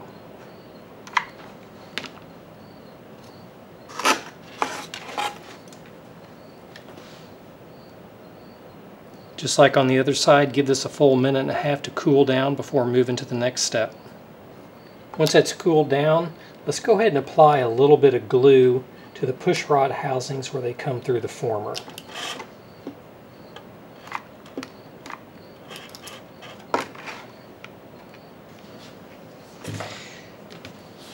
This assembly can be set off to the side. Let's go ahead and grab the battery box and the F1, F2, and F3 formers. Go ahead and grab your F2 former and your battery box. The F2 former has a small tick mark down here. That's the bottom. The battery box has a small rectangle. That's also the bottom. So when we're sliding the battery box through the former, make sure that it's correct. Okay, so we're going to do a quick test fit. And the front of this former is flush with the front of this edge. Once it's positioned, we're going to go ahead and run a bead of glue all the way around.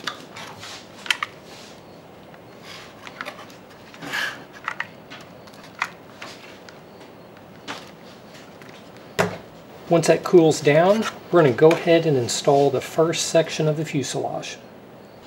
Once that's cooled down, we're going to go ahead and push this assembly through the section of fuselage. You'll notice that one end is slightly smaller than the other. Make sure that the small end is facing the table. Locate the crop mark at the bottom of the former. This is going to line up with the seam.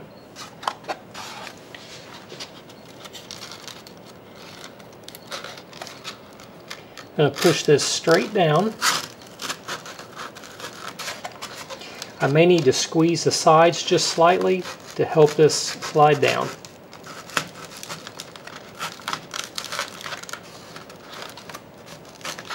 Okay, once I'm all the way flush, I'm going to make sure that this seam is lined up with the crop mark. It looks good. Now I'm going to push just slightly so that one layer of foam is sticking out.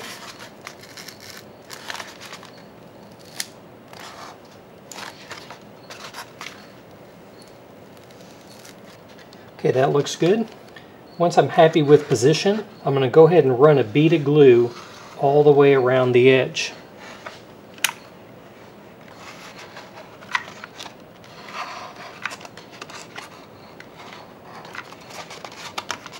Using a piece of scrap, I'm going to go ahead and wipe away all the excess. It's really important to get this excess glue removed. As it's cooling down, I'm going to make sure there aren't any gaps. You'll see there's a gap here at the top, so I'm going to put a slight amount of pressure to close that gap as the glue cools down. Give that a full minute and a half to cool before going on to the next step. Once that's cooled down, go ahead and set that assembly off to the side. Grab the formers marked F1 and the nose section. Go ahead and flip the nose down like this, and we're going to do a test fit with the formers.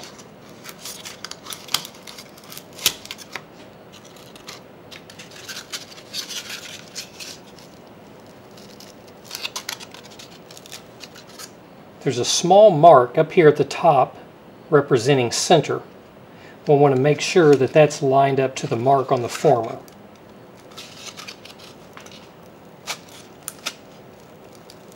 Once I've got good alignment, I'm going to go ahead and push the former out just a little bit more so that one layer of foam is sticking out.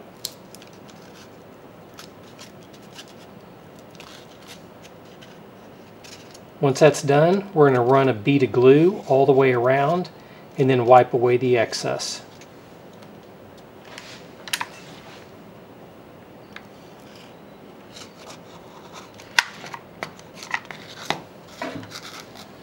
Using a piece of scrap, I'm going to go ahead and wipe away all the excess.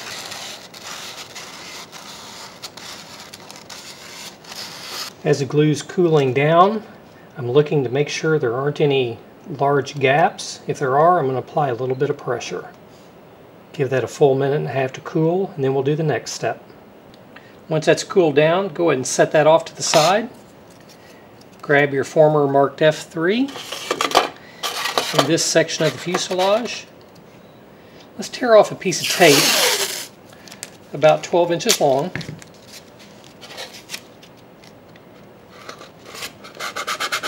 I'll wrap it here, and I'm going to close it about like that. Then wrap the tape around. There's about 4 inches from here to here. Let's go ahead and test fit this former marked F3. What I'm going to do is I'm going to line up this crop mark here at the top to the crop mark at the top of F3. What I'm going to do is we're going to add glue from here to about here. Make sure that you have the former installed on the right end. You can see this is the airfoil shape. This is the leading edge. We're installing the F3 former towards the leading edge of this section. I'm only going to add glue to 2 of the 3 pieces of foam. I want 1 piece of foam sticking out once this is glued in place.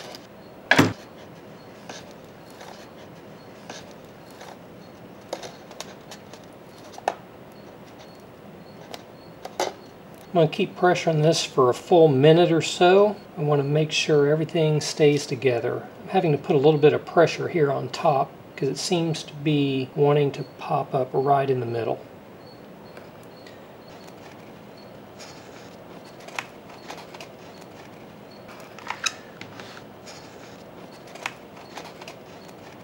Hold that in place for a minute or so. Again, make sure there's one layer of foam sticking out. Once that's cooled down, let's go ahead and glue the other side.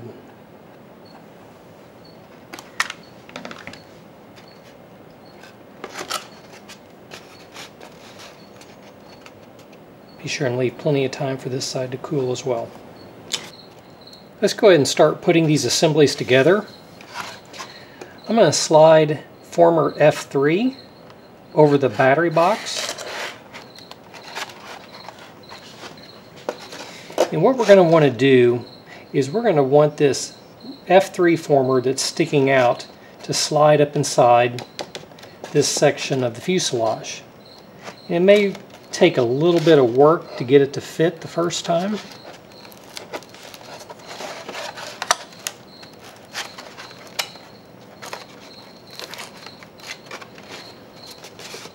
Our test fit looks good. You'll notice that I'm lining up this crop mark here at the top. Before we glue it, let's go ahead and tear off probably about 6 pieces of tape about 5 to 6 inches long.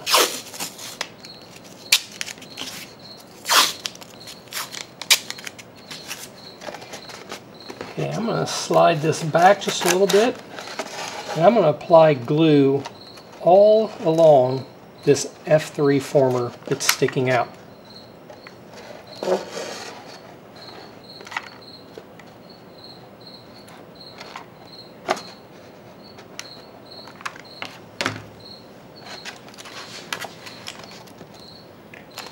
I'll go ahead and slide that back in.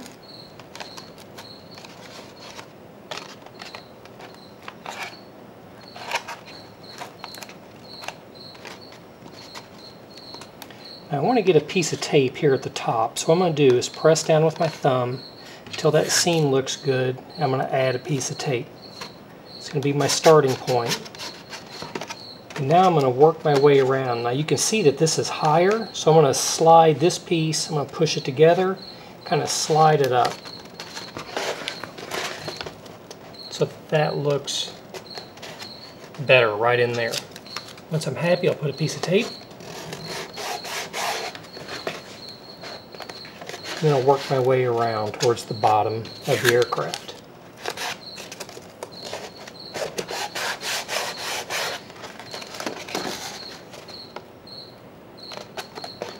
Got a little bit of excess glue right here, see if I can wipe that away. And I'll put a piece of tape here. Wipe away a little excess glue down here.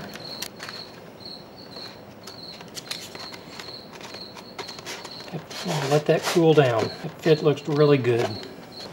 Now we're going to go ahead and attach the tail section. So what I'm going to do is I want to make sure you notice that there's a tick mark right here, and there's also a tick mark right here at the top. I'm going to extend that tick mark just a little bit.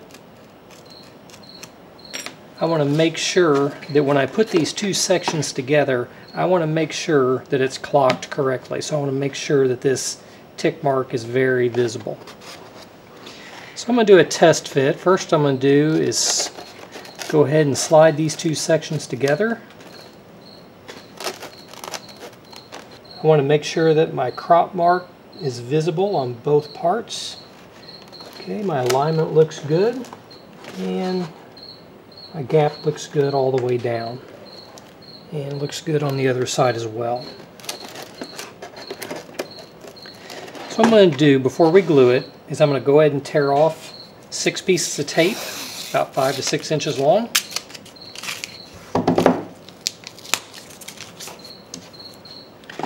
Now I'm going to go ahead and apply glue from about here all the way around this former sticking out down to about here.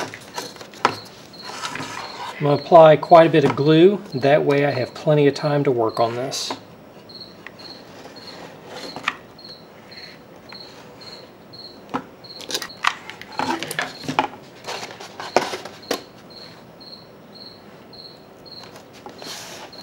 Check and make sure that my crop mark is lined up properly, and it is. I'm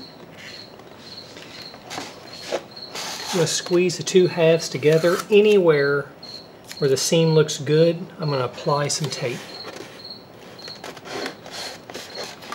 Do the same on the other side.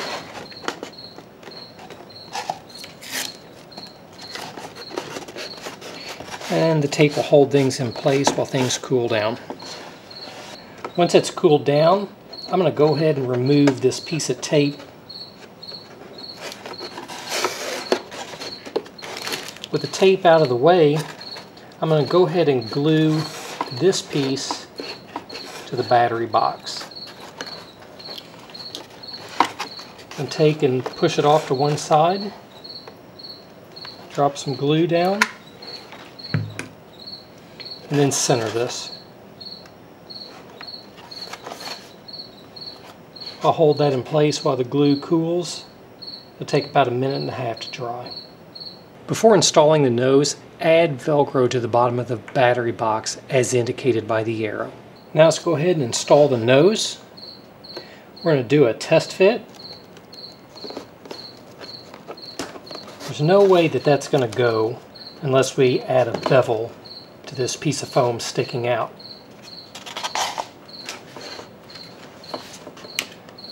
I'm going to cut a bevel up here at the top.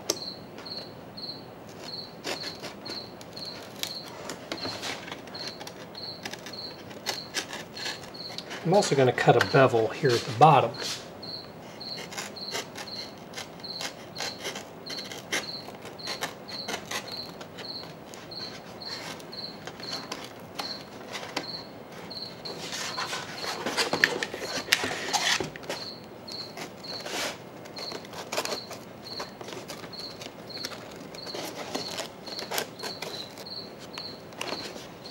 With the bevel cut, that'll now just slide over.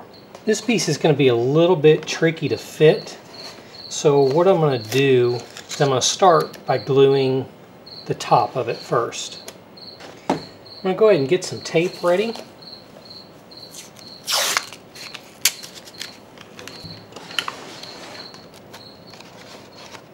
And I'm going to apply some glue to the top here.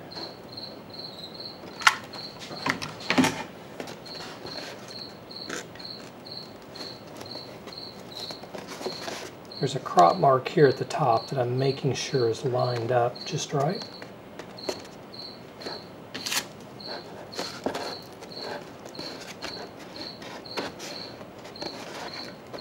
I'm going to let that cool for 1 minute or so before we do the rest of it.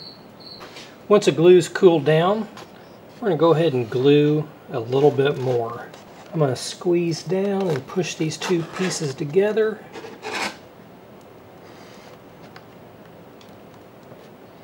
It looks like everything's coming together really well. I think I can go ahead and glue everything else. I'm going to go ahead and tear off a bunch of tape. About 5 pieces. I'm going to do my best to shoot glue right inside that crack.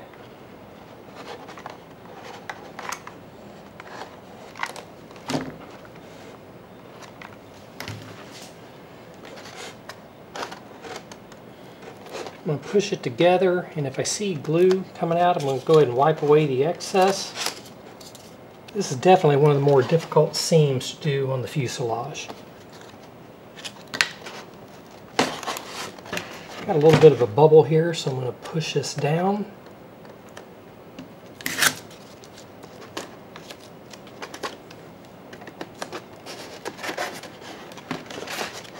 Check this side. Looks like I also have a bubble over here. So I'm going to press that down.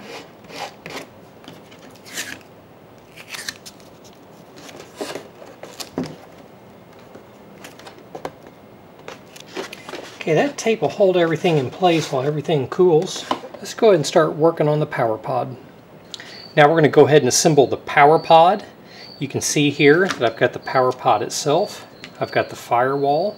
For this build, we're going to be using the Flite Test 35 amp ESC along with Flite Test 2218 This is part of the C-Pack version 2. Once we get the firewall installed, we're going to go ahead and mount the motor and the ESC. Once we do that, we're going to go ahead and hook it up to a Spectrum, and then we'll go ahead and bind it up to a receiver. Let's go ahead and get started. First thing I'm going to do is I'm going to mount the firewall to the power pod. You'll notice that there is a square at the bottom right. I'm going to run a bead of glue around here and go ahead and glue the firewall in place.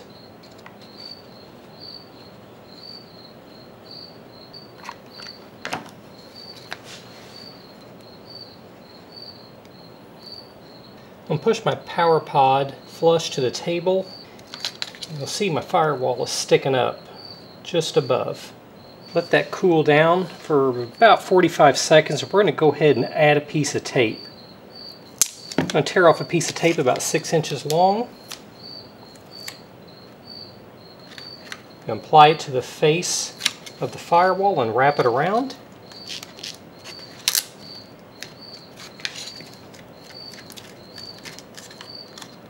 And then we'll go ahead and cut off the excess.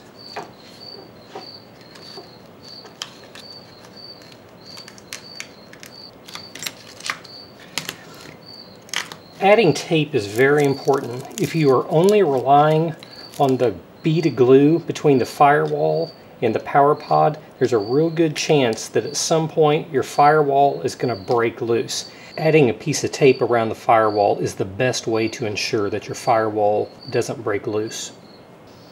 Once you've got everything taped up, go ahead and take a razor blade and open up this center hole.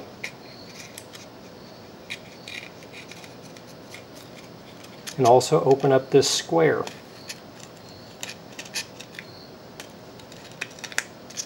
There are 4 small holes, one at the top, one at the bottom, one on the left, and one on the right. Go ahead and puncture each of those holes using the tip of a razor blade. Once that's done, we're going to go ahead and mount the motor to the firewall. You'll notice that the wires are coming out the bottom right side of the motor. We're going to go ahead and feed the wires through this square. Now I'm going to go ahead and secure the motor to the firewall using the wood screws. I'm only going to run the screws about halfway down.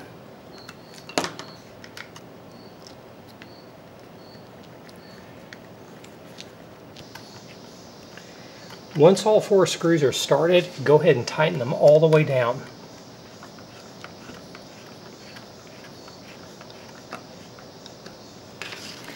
Now that the motor's all tightened down, go ahead and connect the 3 wires from your motor to the 3 wires on your ESC. It doesn't matter which order you connect them in.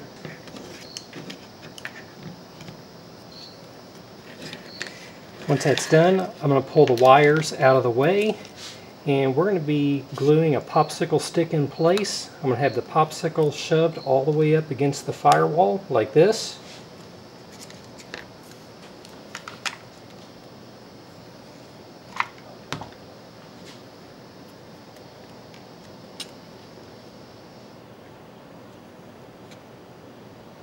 Now that that's done, we're going to go ahead and bind the receiver to the transmitter.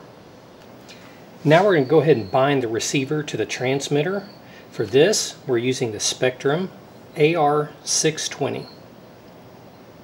We're going to be using the Spectrum DX8E. Let's go ahead and get started. First, let's power up the transmitter.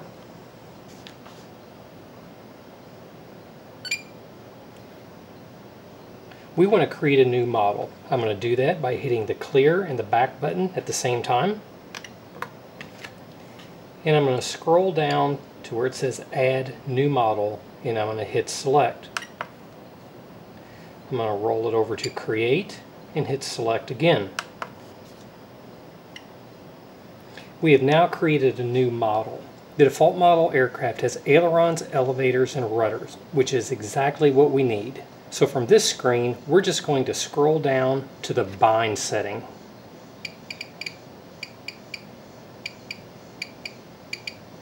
Once you come to bind, go ahead and hit select. I'm going to scroll over to where bind is highlighted, and you'll see that we need to put the receiver into bind mode. In order to put the receiver into bind mode, I'm first going to connect the battery to the ESC.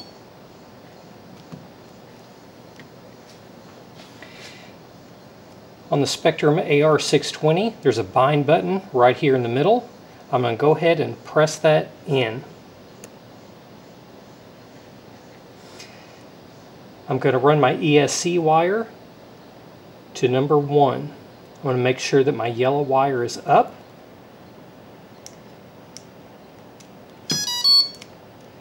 You'll notice that I've got an orange light blinking. I'm going to keep the button pressed in, and I'm going to go ahead and hit the select button on the transmitter. I need to move the receiver about 3 feet away. I've got my chime. We are now bound. Now before we move on to the next step, we want to test throttle and make sure the motor is spinning in the correct direction. You'll notice that I do not have my prop installed. It's very important. We don't want anybody getting hurt. Alright, you can see that the motor is turning counterclockwise as we're looking at it. In the event that the motor was turning the opposite direction, it's really easy to change. You just pick any two of the wires running from the motor to the ESC and you just switch 2 of them. Everything looks good. Let's go ahead and install the power pod into the airframe. Let's go ahead and test fit the power pod into the airframe. I'm going to turn the airplane upside down, and I'm going to slide the power pod in like this.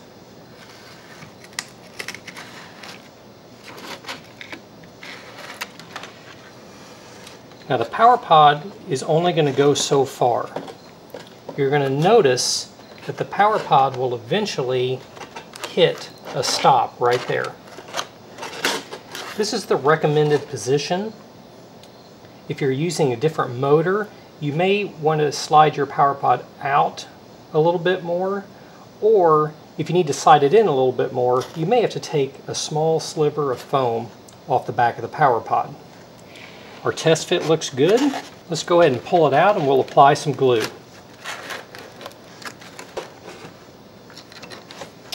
We're going to apply a small amount of glue here and here.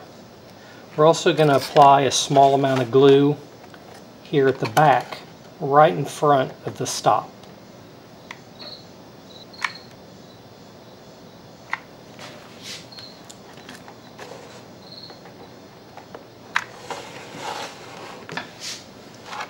Let's go ahead and slide the power pod in.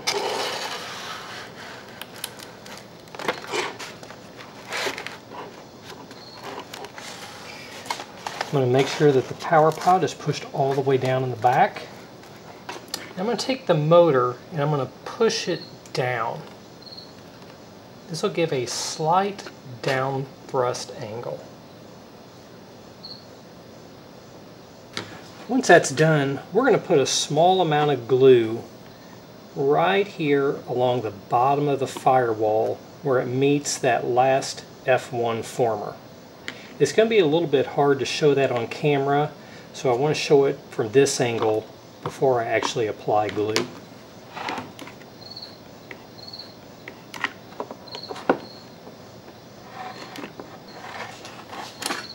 You can see where I've got a good line of glue in there. That'll be plenty to hold things in place. Once this is done, we're going to go ahead and add the final piece of the nose. Go ahead and remove this piece from your kit. We're going to tear paper off of one side. It's a symmetrical part, so it doesn't matter which side you tear. Let's go ahead and form this piece up. Just like other parts, we're going to put this on the edge of a table and draw it downward. You'll notice, again, just like other parts, we want to make sure that as the piece is being drawn down, that this angle stays at 90 degrees. You want to take your time on this part to avoid crinkles. Once you go over it about 3 times or so, let's test things. That looks like that's going to go together just fine. I'm going to tear off a small sliver of tape and then we'll glue things together.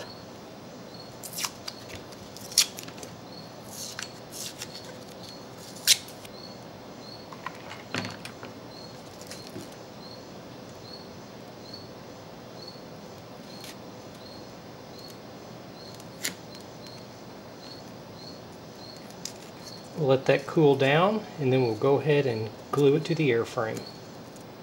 I'm going to leave the tape in place whenever I glue these 2 pieces together, but I am going to cut off the excess tape before I do that.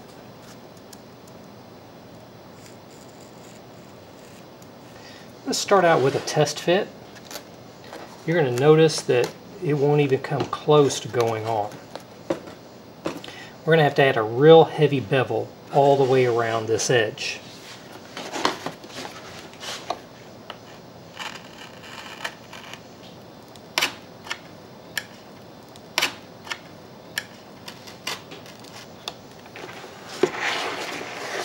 Now that I've got a bevel, I'll try test fitting this again. You'll notice that there's a small crop mark right here at the top. We'll want to line that up and work this around. I'm not going to be able to get a perfect test fit, but I know that since I cut such a heavy bevel, I know it's going to go on. So what I'm going to do is I'm going to apply glue from about here all the way across the top to about here on the other side. I'm going to go ahead and tear off some tape. This will help keep everything in place.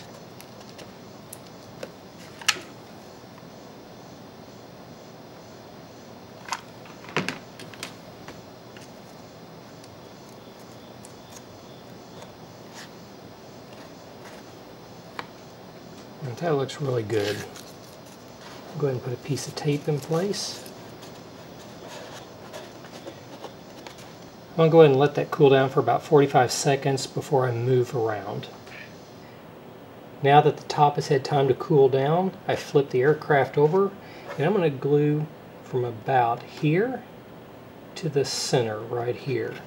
I'm going to go ahead and squeeze these 2 pieces together, and you're going to notice I've got a little excess foam right there. What I'm going to do is I'm going to take a razor blade and holding it vertically, I'm just going to remove a little sliver of foam.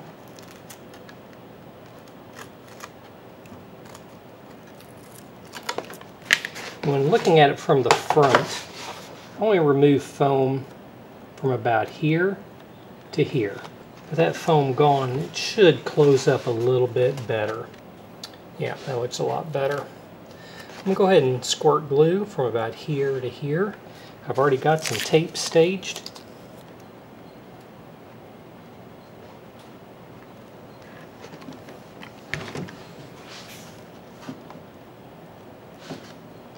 Looks like I got some excess glue, so I'm going to wipe that away.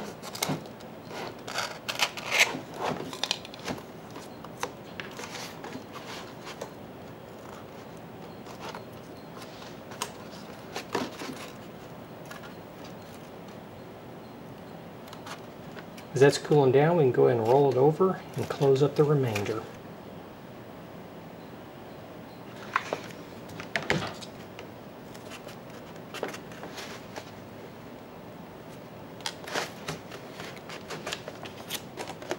Alright, the nose is done. Let's go ahead and install the wing. Now we're going to go ahead and install the main wing. I'm going to flip the airframe upside down. Make sure the wires are moved out of the way.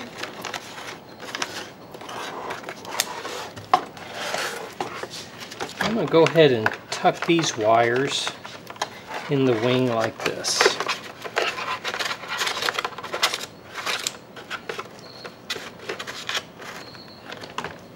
All right, now we're going to go ahead and do a test fit. We'll flip the wings upside down. I'm going to slide them all the way back. You're going to see a squared notch. And you can see when I push the wing backwards, that gap will close up. I need to line up the seam on the wing to the seam here on the tail section. Once that's lined up, I'm going to check up here at the front. And what I want to make sure is this U-shaped knockout is centered left and right. Our test fit looks good, so I'm going to move the wing back just a little bit. And I'm going to go ahead and apply glue all the way along this edge, back here, and along this edge. I'm going to go ahead and apply a very heavy bead of glue. I want to make sure I have plenty of time to get the wing into position, and once it's in position I want to make sure there's plenty of glue to keep it stuck in place. I'm going to check to make sure I've got all the tape out of the way.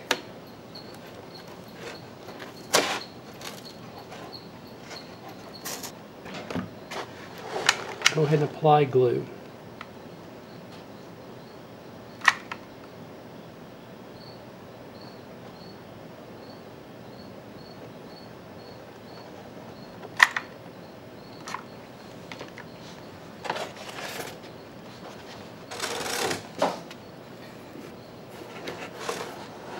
Line up the back of the wing first,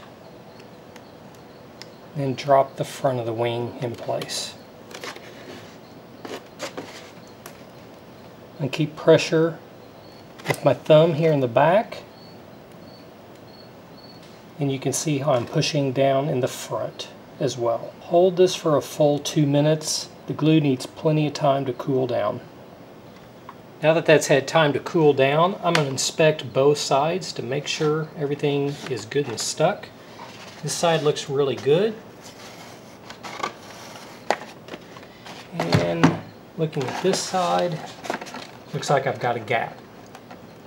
So what I'm going to do is I'm going to go ahead and run a bead of glue all the way along this side, and while that cools down, I'll keep a little pressure on it.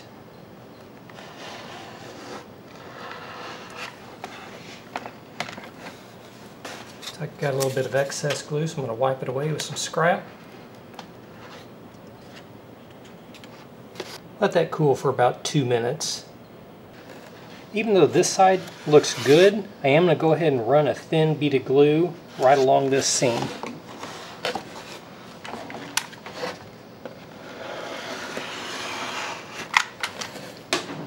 Looks like my tape got right in the way.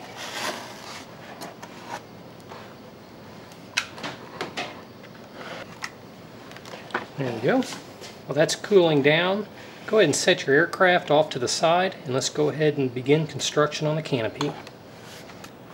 Go ahead and remove the following parts from your kit. These 4 pieces make up the canopy. Let's start by tearing paper off of one side. Each part is symmetrical, so it doesn't matter which side you tear off.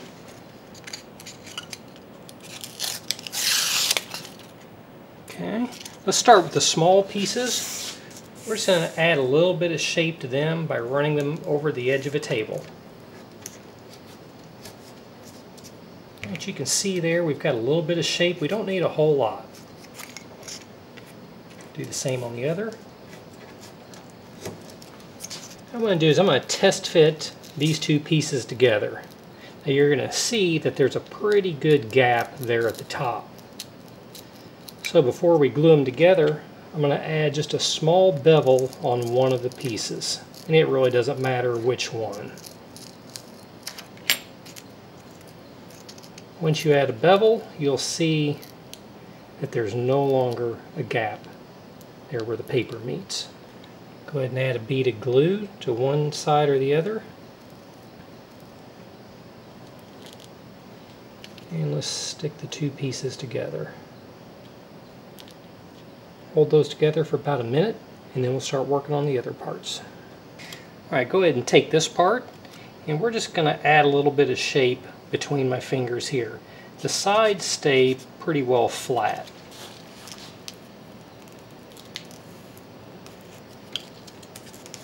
Okay, that should be enough. Now in this particular piece, we're not actually going to do forming the way we did on these other parts. Instead, what we're going to do is we're going to place this on the edge of the table. You can see I've got a point here and a point here. There's a little tiny center mark right here, and I'm going to go in approximately 1/2 inch. It isn't really critical, so I didn't put an actual crop mark. What I'm going to do is I'm going to take and put a slight bend.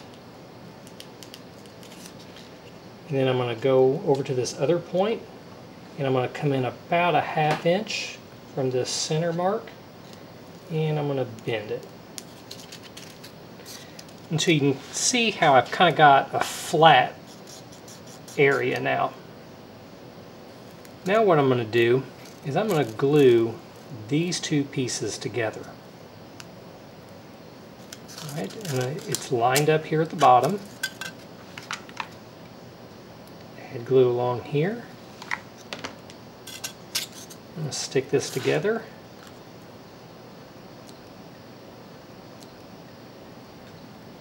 Let that cool for 1.5 minutes. As it cools, you can add a piece of tape. That'll help keep things held in place. Before we do the next step, I'm going to go ahead and tear off a couple pieces of tape. I'm going to bend things around. I'm going to make sure that I'm lined up here at the bottom. Make sure those two edges go together. I'm going to add a bead of glue right here. And I'll go ahead and stick things together like I did on the other side.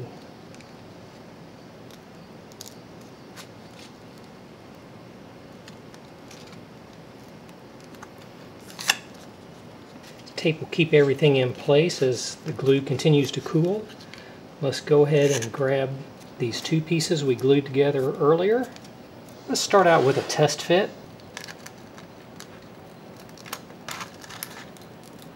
Now you can see what I'm doing here is I'm pushing slightly out. Instead of this being flat across, it's going to make it slightly curved here at the top. So you can see that there's a little bit of foam exposed. So I'm going to bend this and curve it just a little bit more.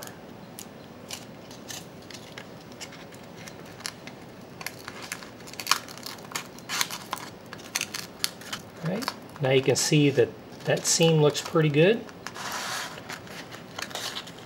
And you can see how it's sticking up a little bit right there. I'm going to press that down and close that seam in.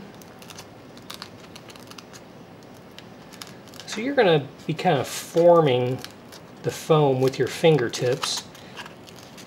You mess with it enough, everything will line up just like it needs to. Once you're happy with your fit, I'm going to go ahead and glue two sides. I'm going to glue this, and then I'm going to glue this side.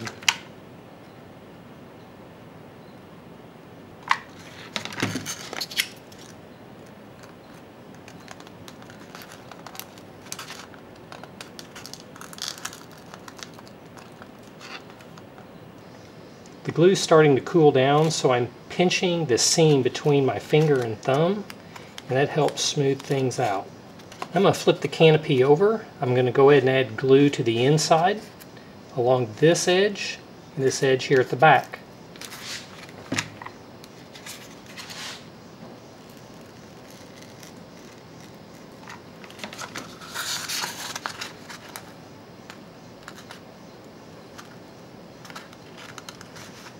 Let that cool down for 1 minute or so. Then we're going to go ahead and cover everything with a couple layers of tape.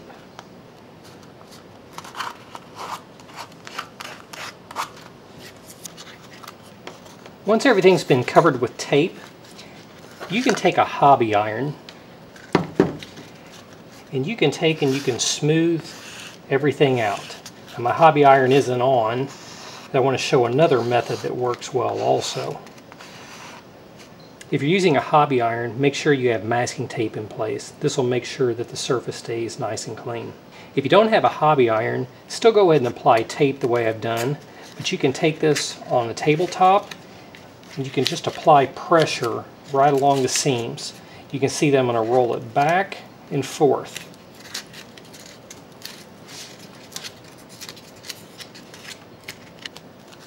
Now we can go ahead and peel the tape off. Be careful when peeling the tape off that you don't remove the paper underneath with it.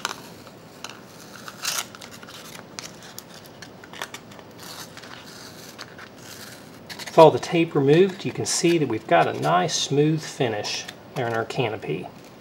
Now let's go ahead and test fit this to the aircraft. Before we do the test fit, let me go ahead and remove the tape from this area where the canopy will be installed.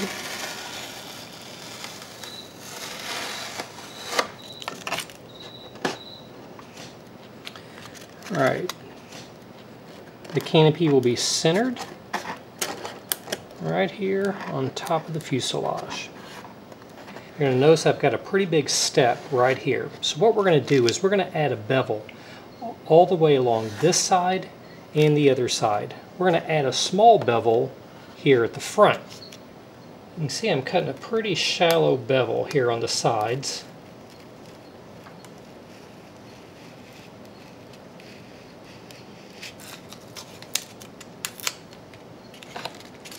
Do the same on this side.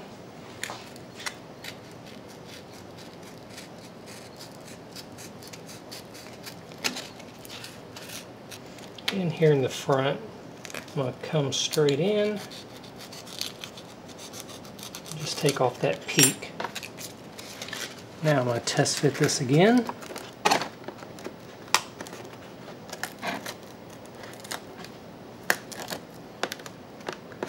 And you can see that that step is almost gone. I'm also going to remove a small amount of material from the back side of this, so when the canopy overlaps this tail section just slightly, it isn't too big of a step.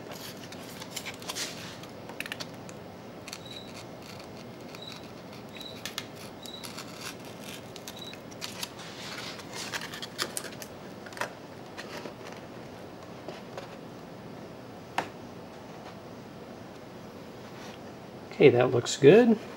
I am making sure that the crop mark on the canopy does line up to the center line on the tail section. Now that I'm happy with the test fit, I'm going to go ahead and apply a bead of glue all the way around the edge of the canopy.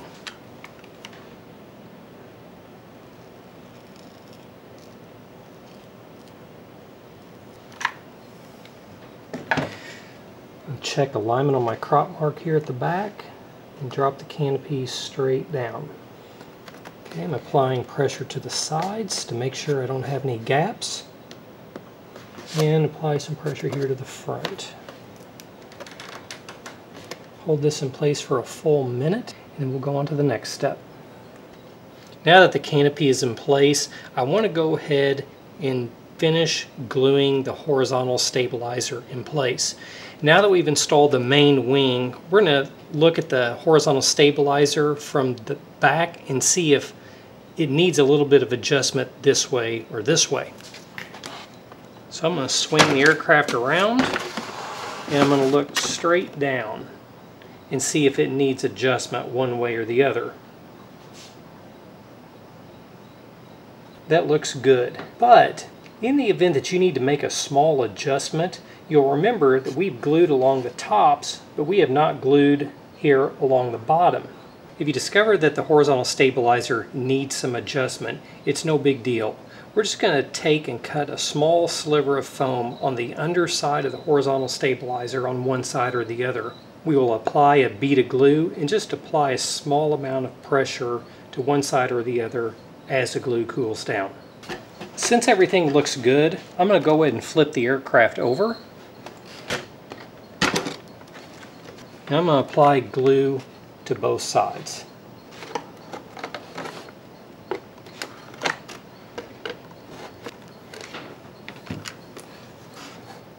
While that's cooling down, let's flip the aircraft around and let's go ahead and attach all the servos to the receiver. So my ESC goes to channel number 1.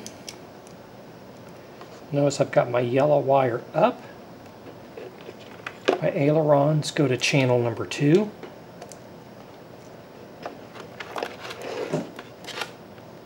My elevator goes to channel number 3, and my rudder goes to channel number 4.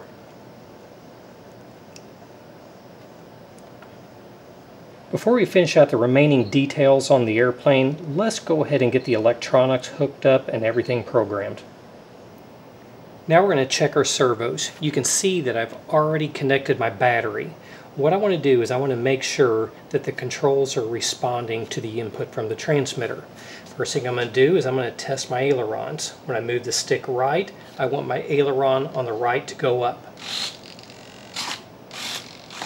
Okay, that looks good. Now let's test our elevator. I'm going to pull the right stick back and my elevator needs to go up. Okay, you can see that that is backwards. We're going to have to go in there and change that. Let's go ahead and check our rudder as well. When I move my rudder stick to the left, my rudder should go to the left. You can see that that is also reversed. This is really easy to change on the Spectrum, so let's go in and do it. Let's go ahead and go in and reverse the 2 servos. Start by hitting the select button, scroll down to servo setup, and hit select. Scroll over to travel, hit select. We're going to scroll over until it says reverse. Once reverse comes up, hit the select button.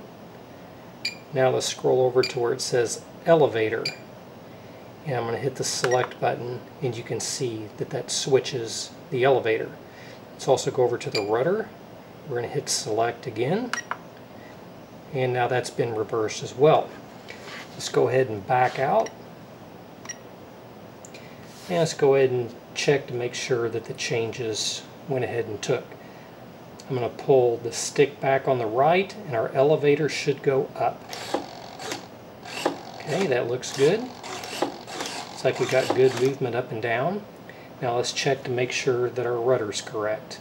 When I move the rudder stick to the left, the rudder ought to go to the left. Okay, that looks good. Now I'm noticing that my rudder needs to be centered. It's too far to the left. So we're going to go into the sub trim and we're going to make a slight adjustment on the rudder. To adjust the sub trim, hit your select button, scroll down to servo setup and hit select. Scroll over to travel, hit select. Now we're going to scroll to sub trim. Once sub trim comes up, go ahead and hit select. Now we're going to scroll over to rudder. I'm going to select rudder. And now I can scroll and center up my rudder. Okay, that looks good. I'm going to hit back. Any other controls that need adjustment, you can repeat the same process in the sub-trim menu. Now that we've got all the programming done, we just have a few more steps and this plane is ready to fly. Now we're going to go ahead and install the fairings. This is probably my favorite step in the entire build. What makes this step unique is that this piece requires a reverse curve be formed. We have to make this part look good. This is what gives the Spitfire its iconic smooth lines. So let's start by flipping the aircraft upside down. Let's go ahead and remove all the tape here on the tail section. Remember to be careful when tearing tape across seams. Once the tape's been removed, you can set the airplane off to the side. What we're going to do is we're going to start by tearing off one side. Do this on both pieces. Now in order to get this reverse curve that we're looking for, the first step is going to be to add a very shallow bevel along this edge and all the way along this edge. The best way I found to cut a shallow bevel on this part is to turn the part over with the foam down, and I'm going to lay my razor blade almost flat. You can see that I'm going to be drawing my razor blade this direction. You can see that I've also got it rotated towards me at about a 45-degree angle.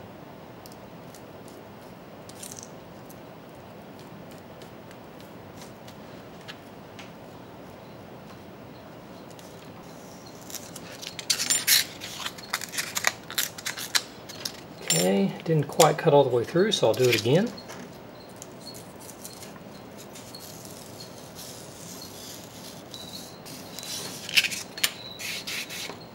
Okay, you can see there's a nice wide bevel all the way down that edge. I'm going to flip it around. I'm going to do it right here on this edge.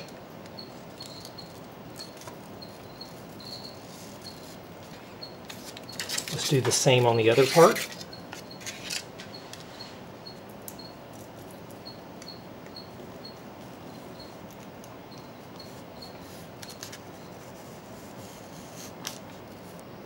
Once the bevel's cut, we're going to go ahead and begin forming the reverse curve. What I have found to work very well is a can of spray paint. I'll lay a can of spray paint over on its side, and I'll put just the edge of this bevel right down the middle of the can. I found that a small wrench works really well. I've also used something like a Sharpie magic marker. That works really well for this step as well. So what I do is I take the wrench and I run it down the very edge of the fairing.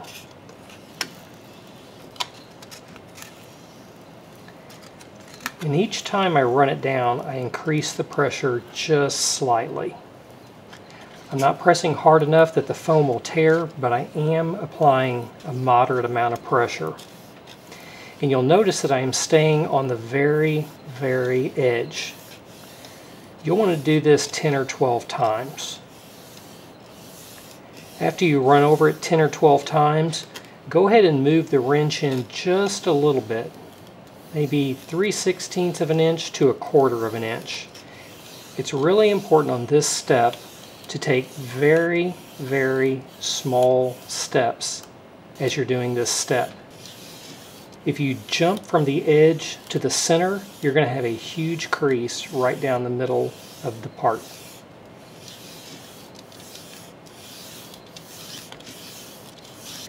You can start to see that I'm getting just a little bit of a curve, but it's nothing like what we need. Now I'm going to go ahead and work on this edge just a little bit. Again, I'm staying very close to the edge. Only after I go over it 10 or 12 times do I start moving it towards the center.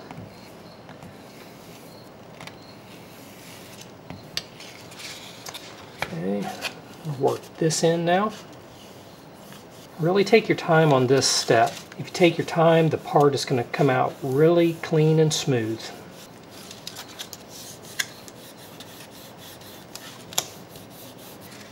Okay, now you can see that this is starting to turn up here and here. We're still looking really flat right here in the middle, and that's okay. Let's go ahead and flip the part back over. Now I'm going to start moving towards center a little bit more.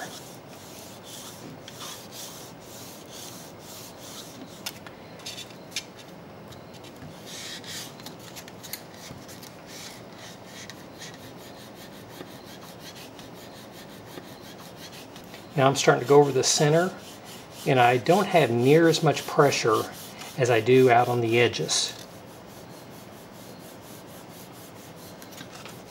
You can start to see I'm getting a good curve there now. So I'm going to flip it back over, and we're going to apply more pressure down the middle.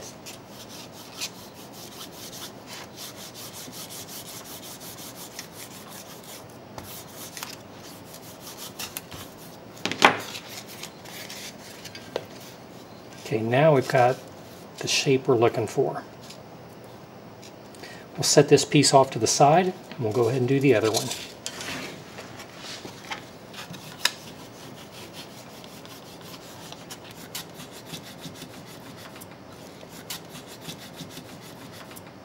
That looks good. Now let's go ahead and glue them in place. Now we're going to go ahead and do a test fit. I want to point out that here in the back there is a very small crop mark on the tail section.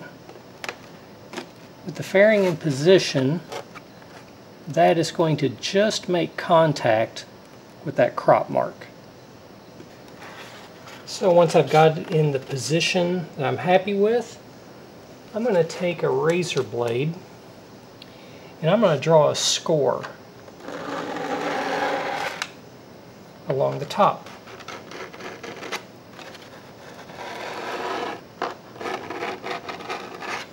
I'm also going to do one here on the wing.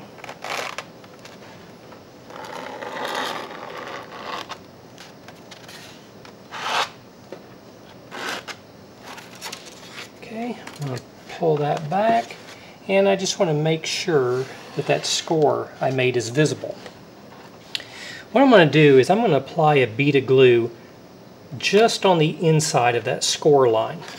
That way, when I install the part, it's going to push all the excess glue towards the center.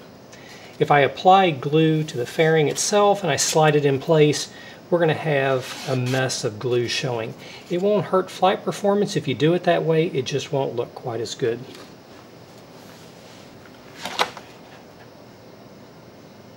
Apply a bead of glue to the inside of that line. Do the same thing on the top.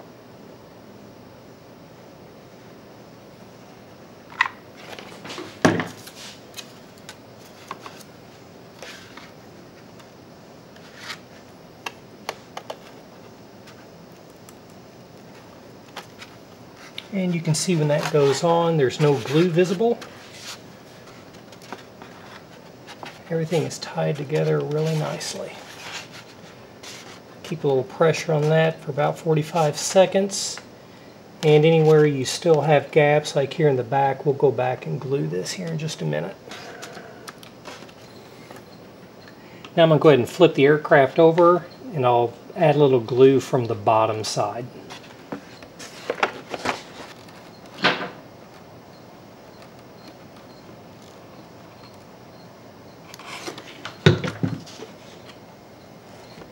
Once that cools down, we'll go ahead and do the other side. Okay, let's go ahead and test fit the fairing like we did on the other side.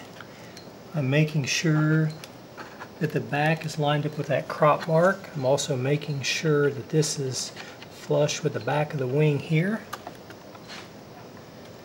And once I'm happy with position, I'll go ahead and scribe a line.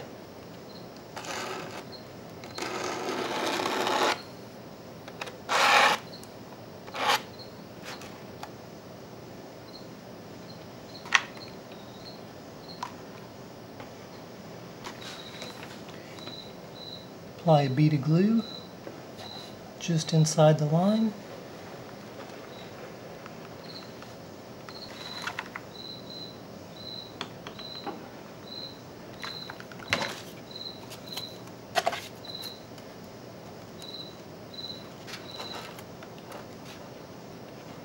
Keep a little pressure on that for about 45 seconds. And anywhere you still have gaps, like here in the back, we'll go back and glue this here in just a minute.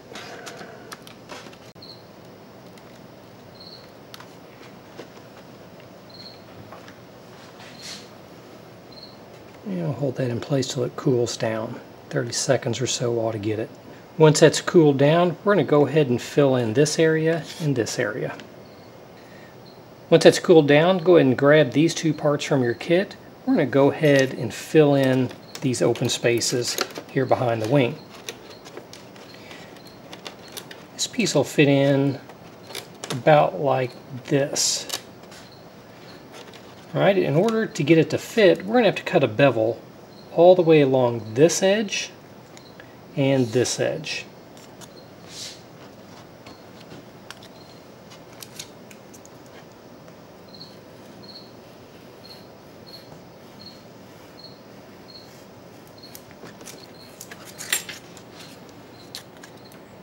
Once that bevel's cut, this will fit in a little better.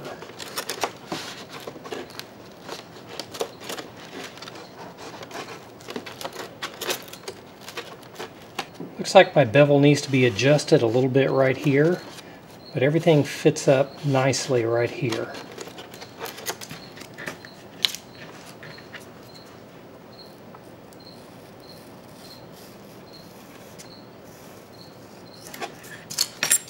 You can see as I push this part down, it's kind of opening this up just a little more. That's what we want. Okay, that looks really good. So what I'm going to do is I'm going to apply a bead of glue here on this bevel and here on this bevel.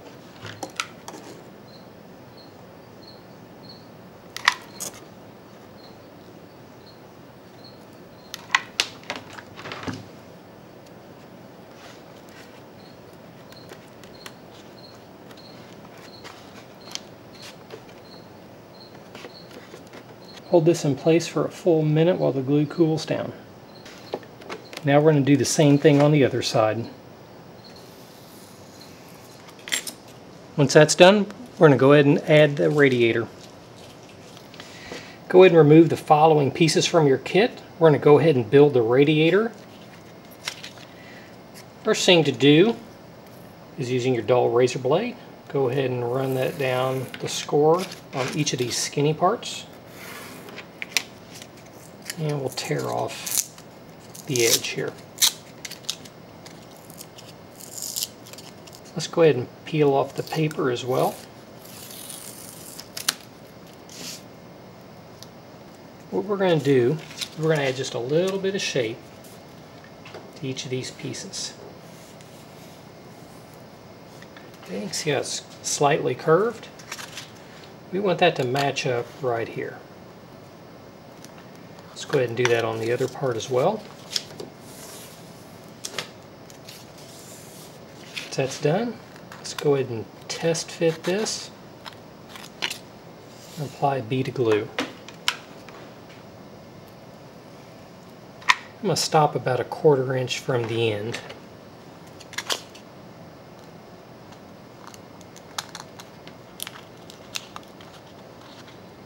Okay, let's do the same on this side.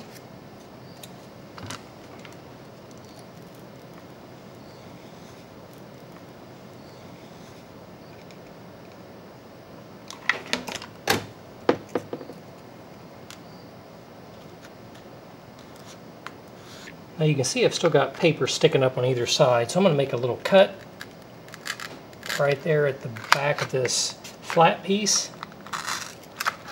I'll put a little drop of glue on the foam. Do that on both sides, and then we'll just fold the paper over. Your kit will come with 2 radiators. It's up to you whether you want to put 1 on or 2 on. Just depends on the model you're trying to go for. On this model, we're just going to put a single, and we're going to put this on the underside of the right wing. So if you look closely on the wing, you're going to see a couple small crop marks. There's also some present on the left wing. But we're just going to line up the front and the back with each of these marks. So that's where we're going to want to mount the radiator. I'm going to go ahead and apply glue all along the edge.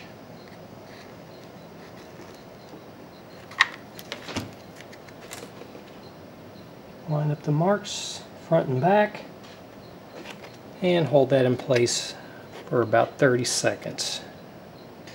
Go ahead and grab the following parts out of your kit. You're going to need a couple barbecue skewers, 4 wooden washers, a rubber band, and these foam components. Let's start by gluing these 2 together.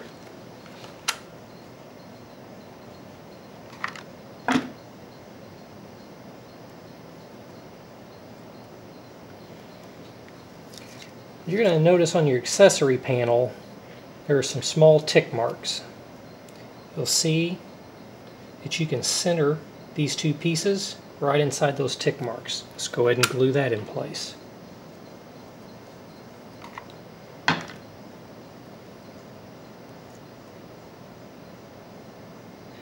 Once that's done, we're going to glue this piece just barely overlapping the edge. you can see that it's sticking out about the thickness of a piece of foam.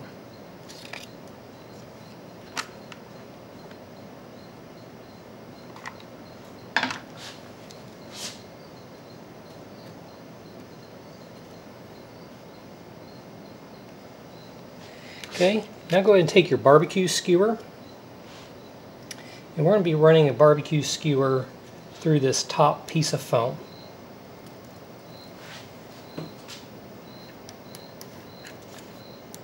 I'm going to mark about a ½ inch from my thumbnail where the barbecue skewer comes out of the foam. Pull that out.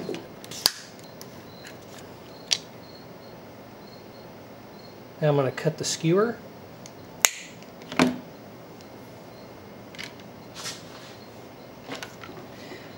Go ahead and put some glue on the end I cut off. I'm going to slide one of these wooden washers over the skewer. Add a little bit more glue. Go ahead and add a second one. Careful you don't get burned here. And then I'll add a little glue here on top.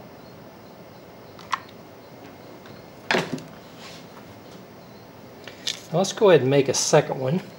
We'll do everything the same length as the first.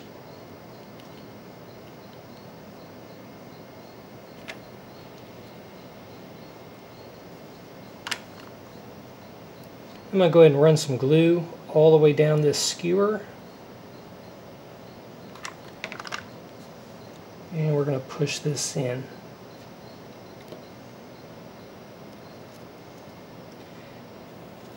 I want to make sure that there's a small gap between these wooden washers and this block of foam. Now go ahead and take your other skewer.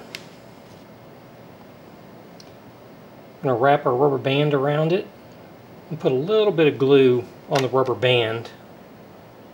Kind of hold it in place, just a little.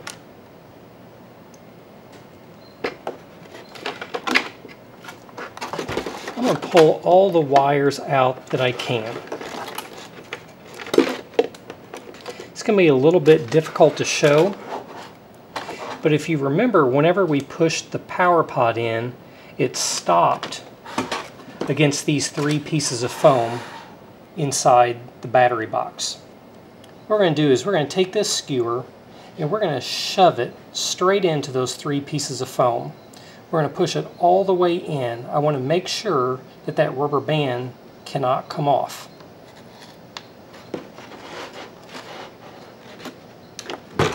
So if you look inside, you can see that I've pushed the skewer all the way in. This will capture the rubber band and keep it from falling off. Go ahead and pull it out and apply glue to the skewer and then push it back in. Well, that's cooling down. Let's rotate the aircraft over and let's go ahead and remove all of the tape.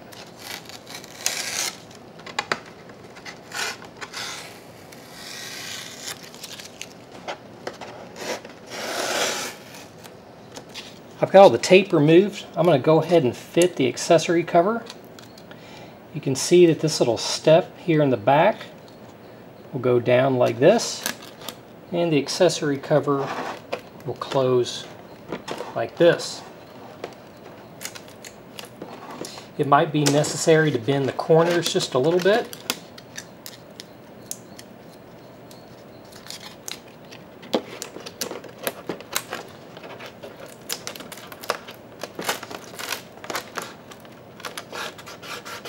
Our fit looks pretty good. Might tear away some paper here. I'm going to form these edges just a little bit so it matches up a little better.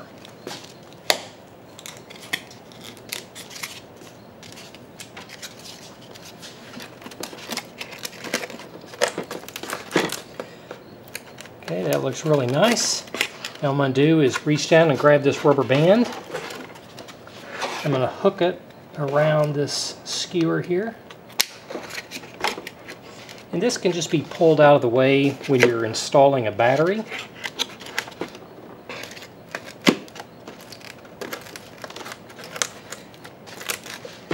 and the pressure from the rubber band will hold that in place. And the only thing we have left is adding the exhaust and putting the prop on. You're going to see here on the nose you've got a little crop mark here and a little crop mark here. The exhaust is going to be centered between those two.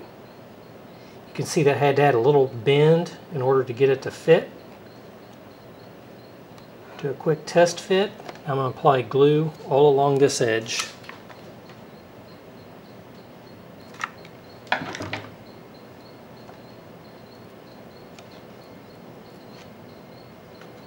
Give that about 30 seconds to cool down, and then we'll do the other side just the same.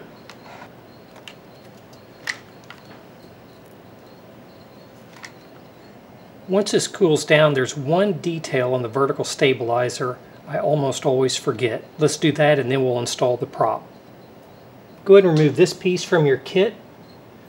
This will go right along the leading edge of the rudder. I'm going to go ahead and do a little bit of trimming, make it look a little better.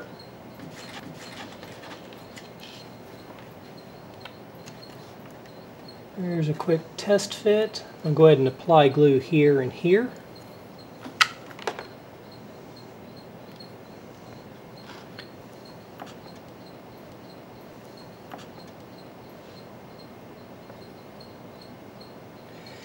Now if you want a little bit cleaner look, we can just take a piece of scrap and cut a small sliver of paper off.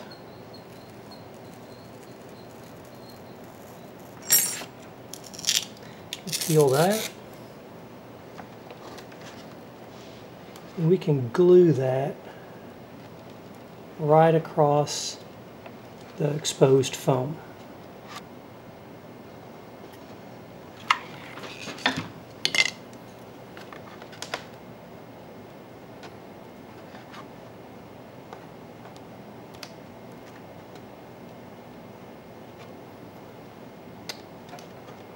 There you go, that'll clean it up nicely.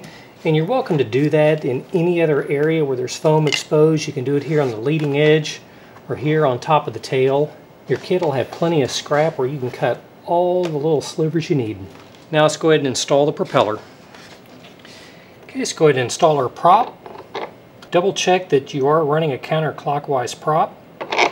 Let's go ahead and install it.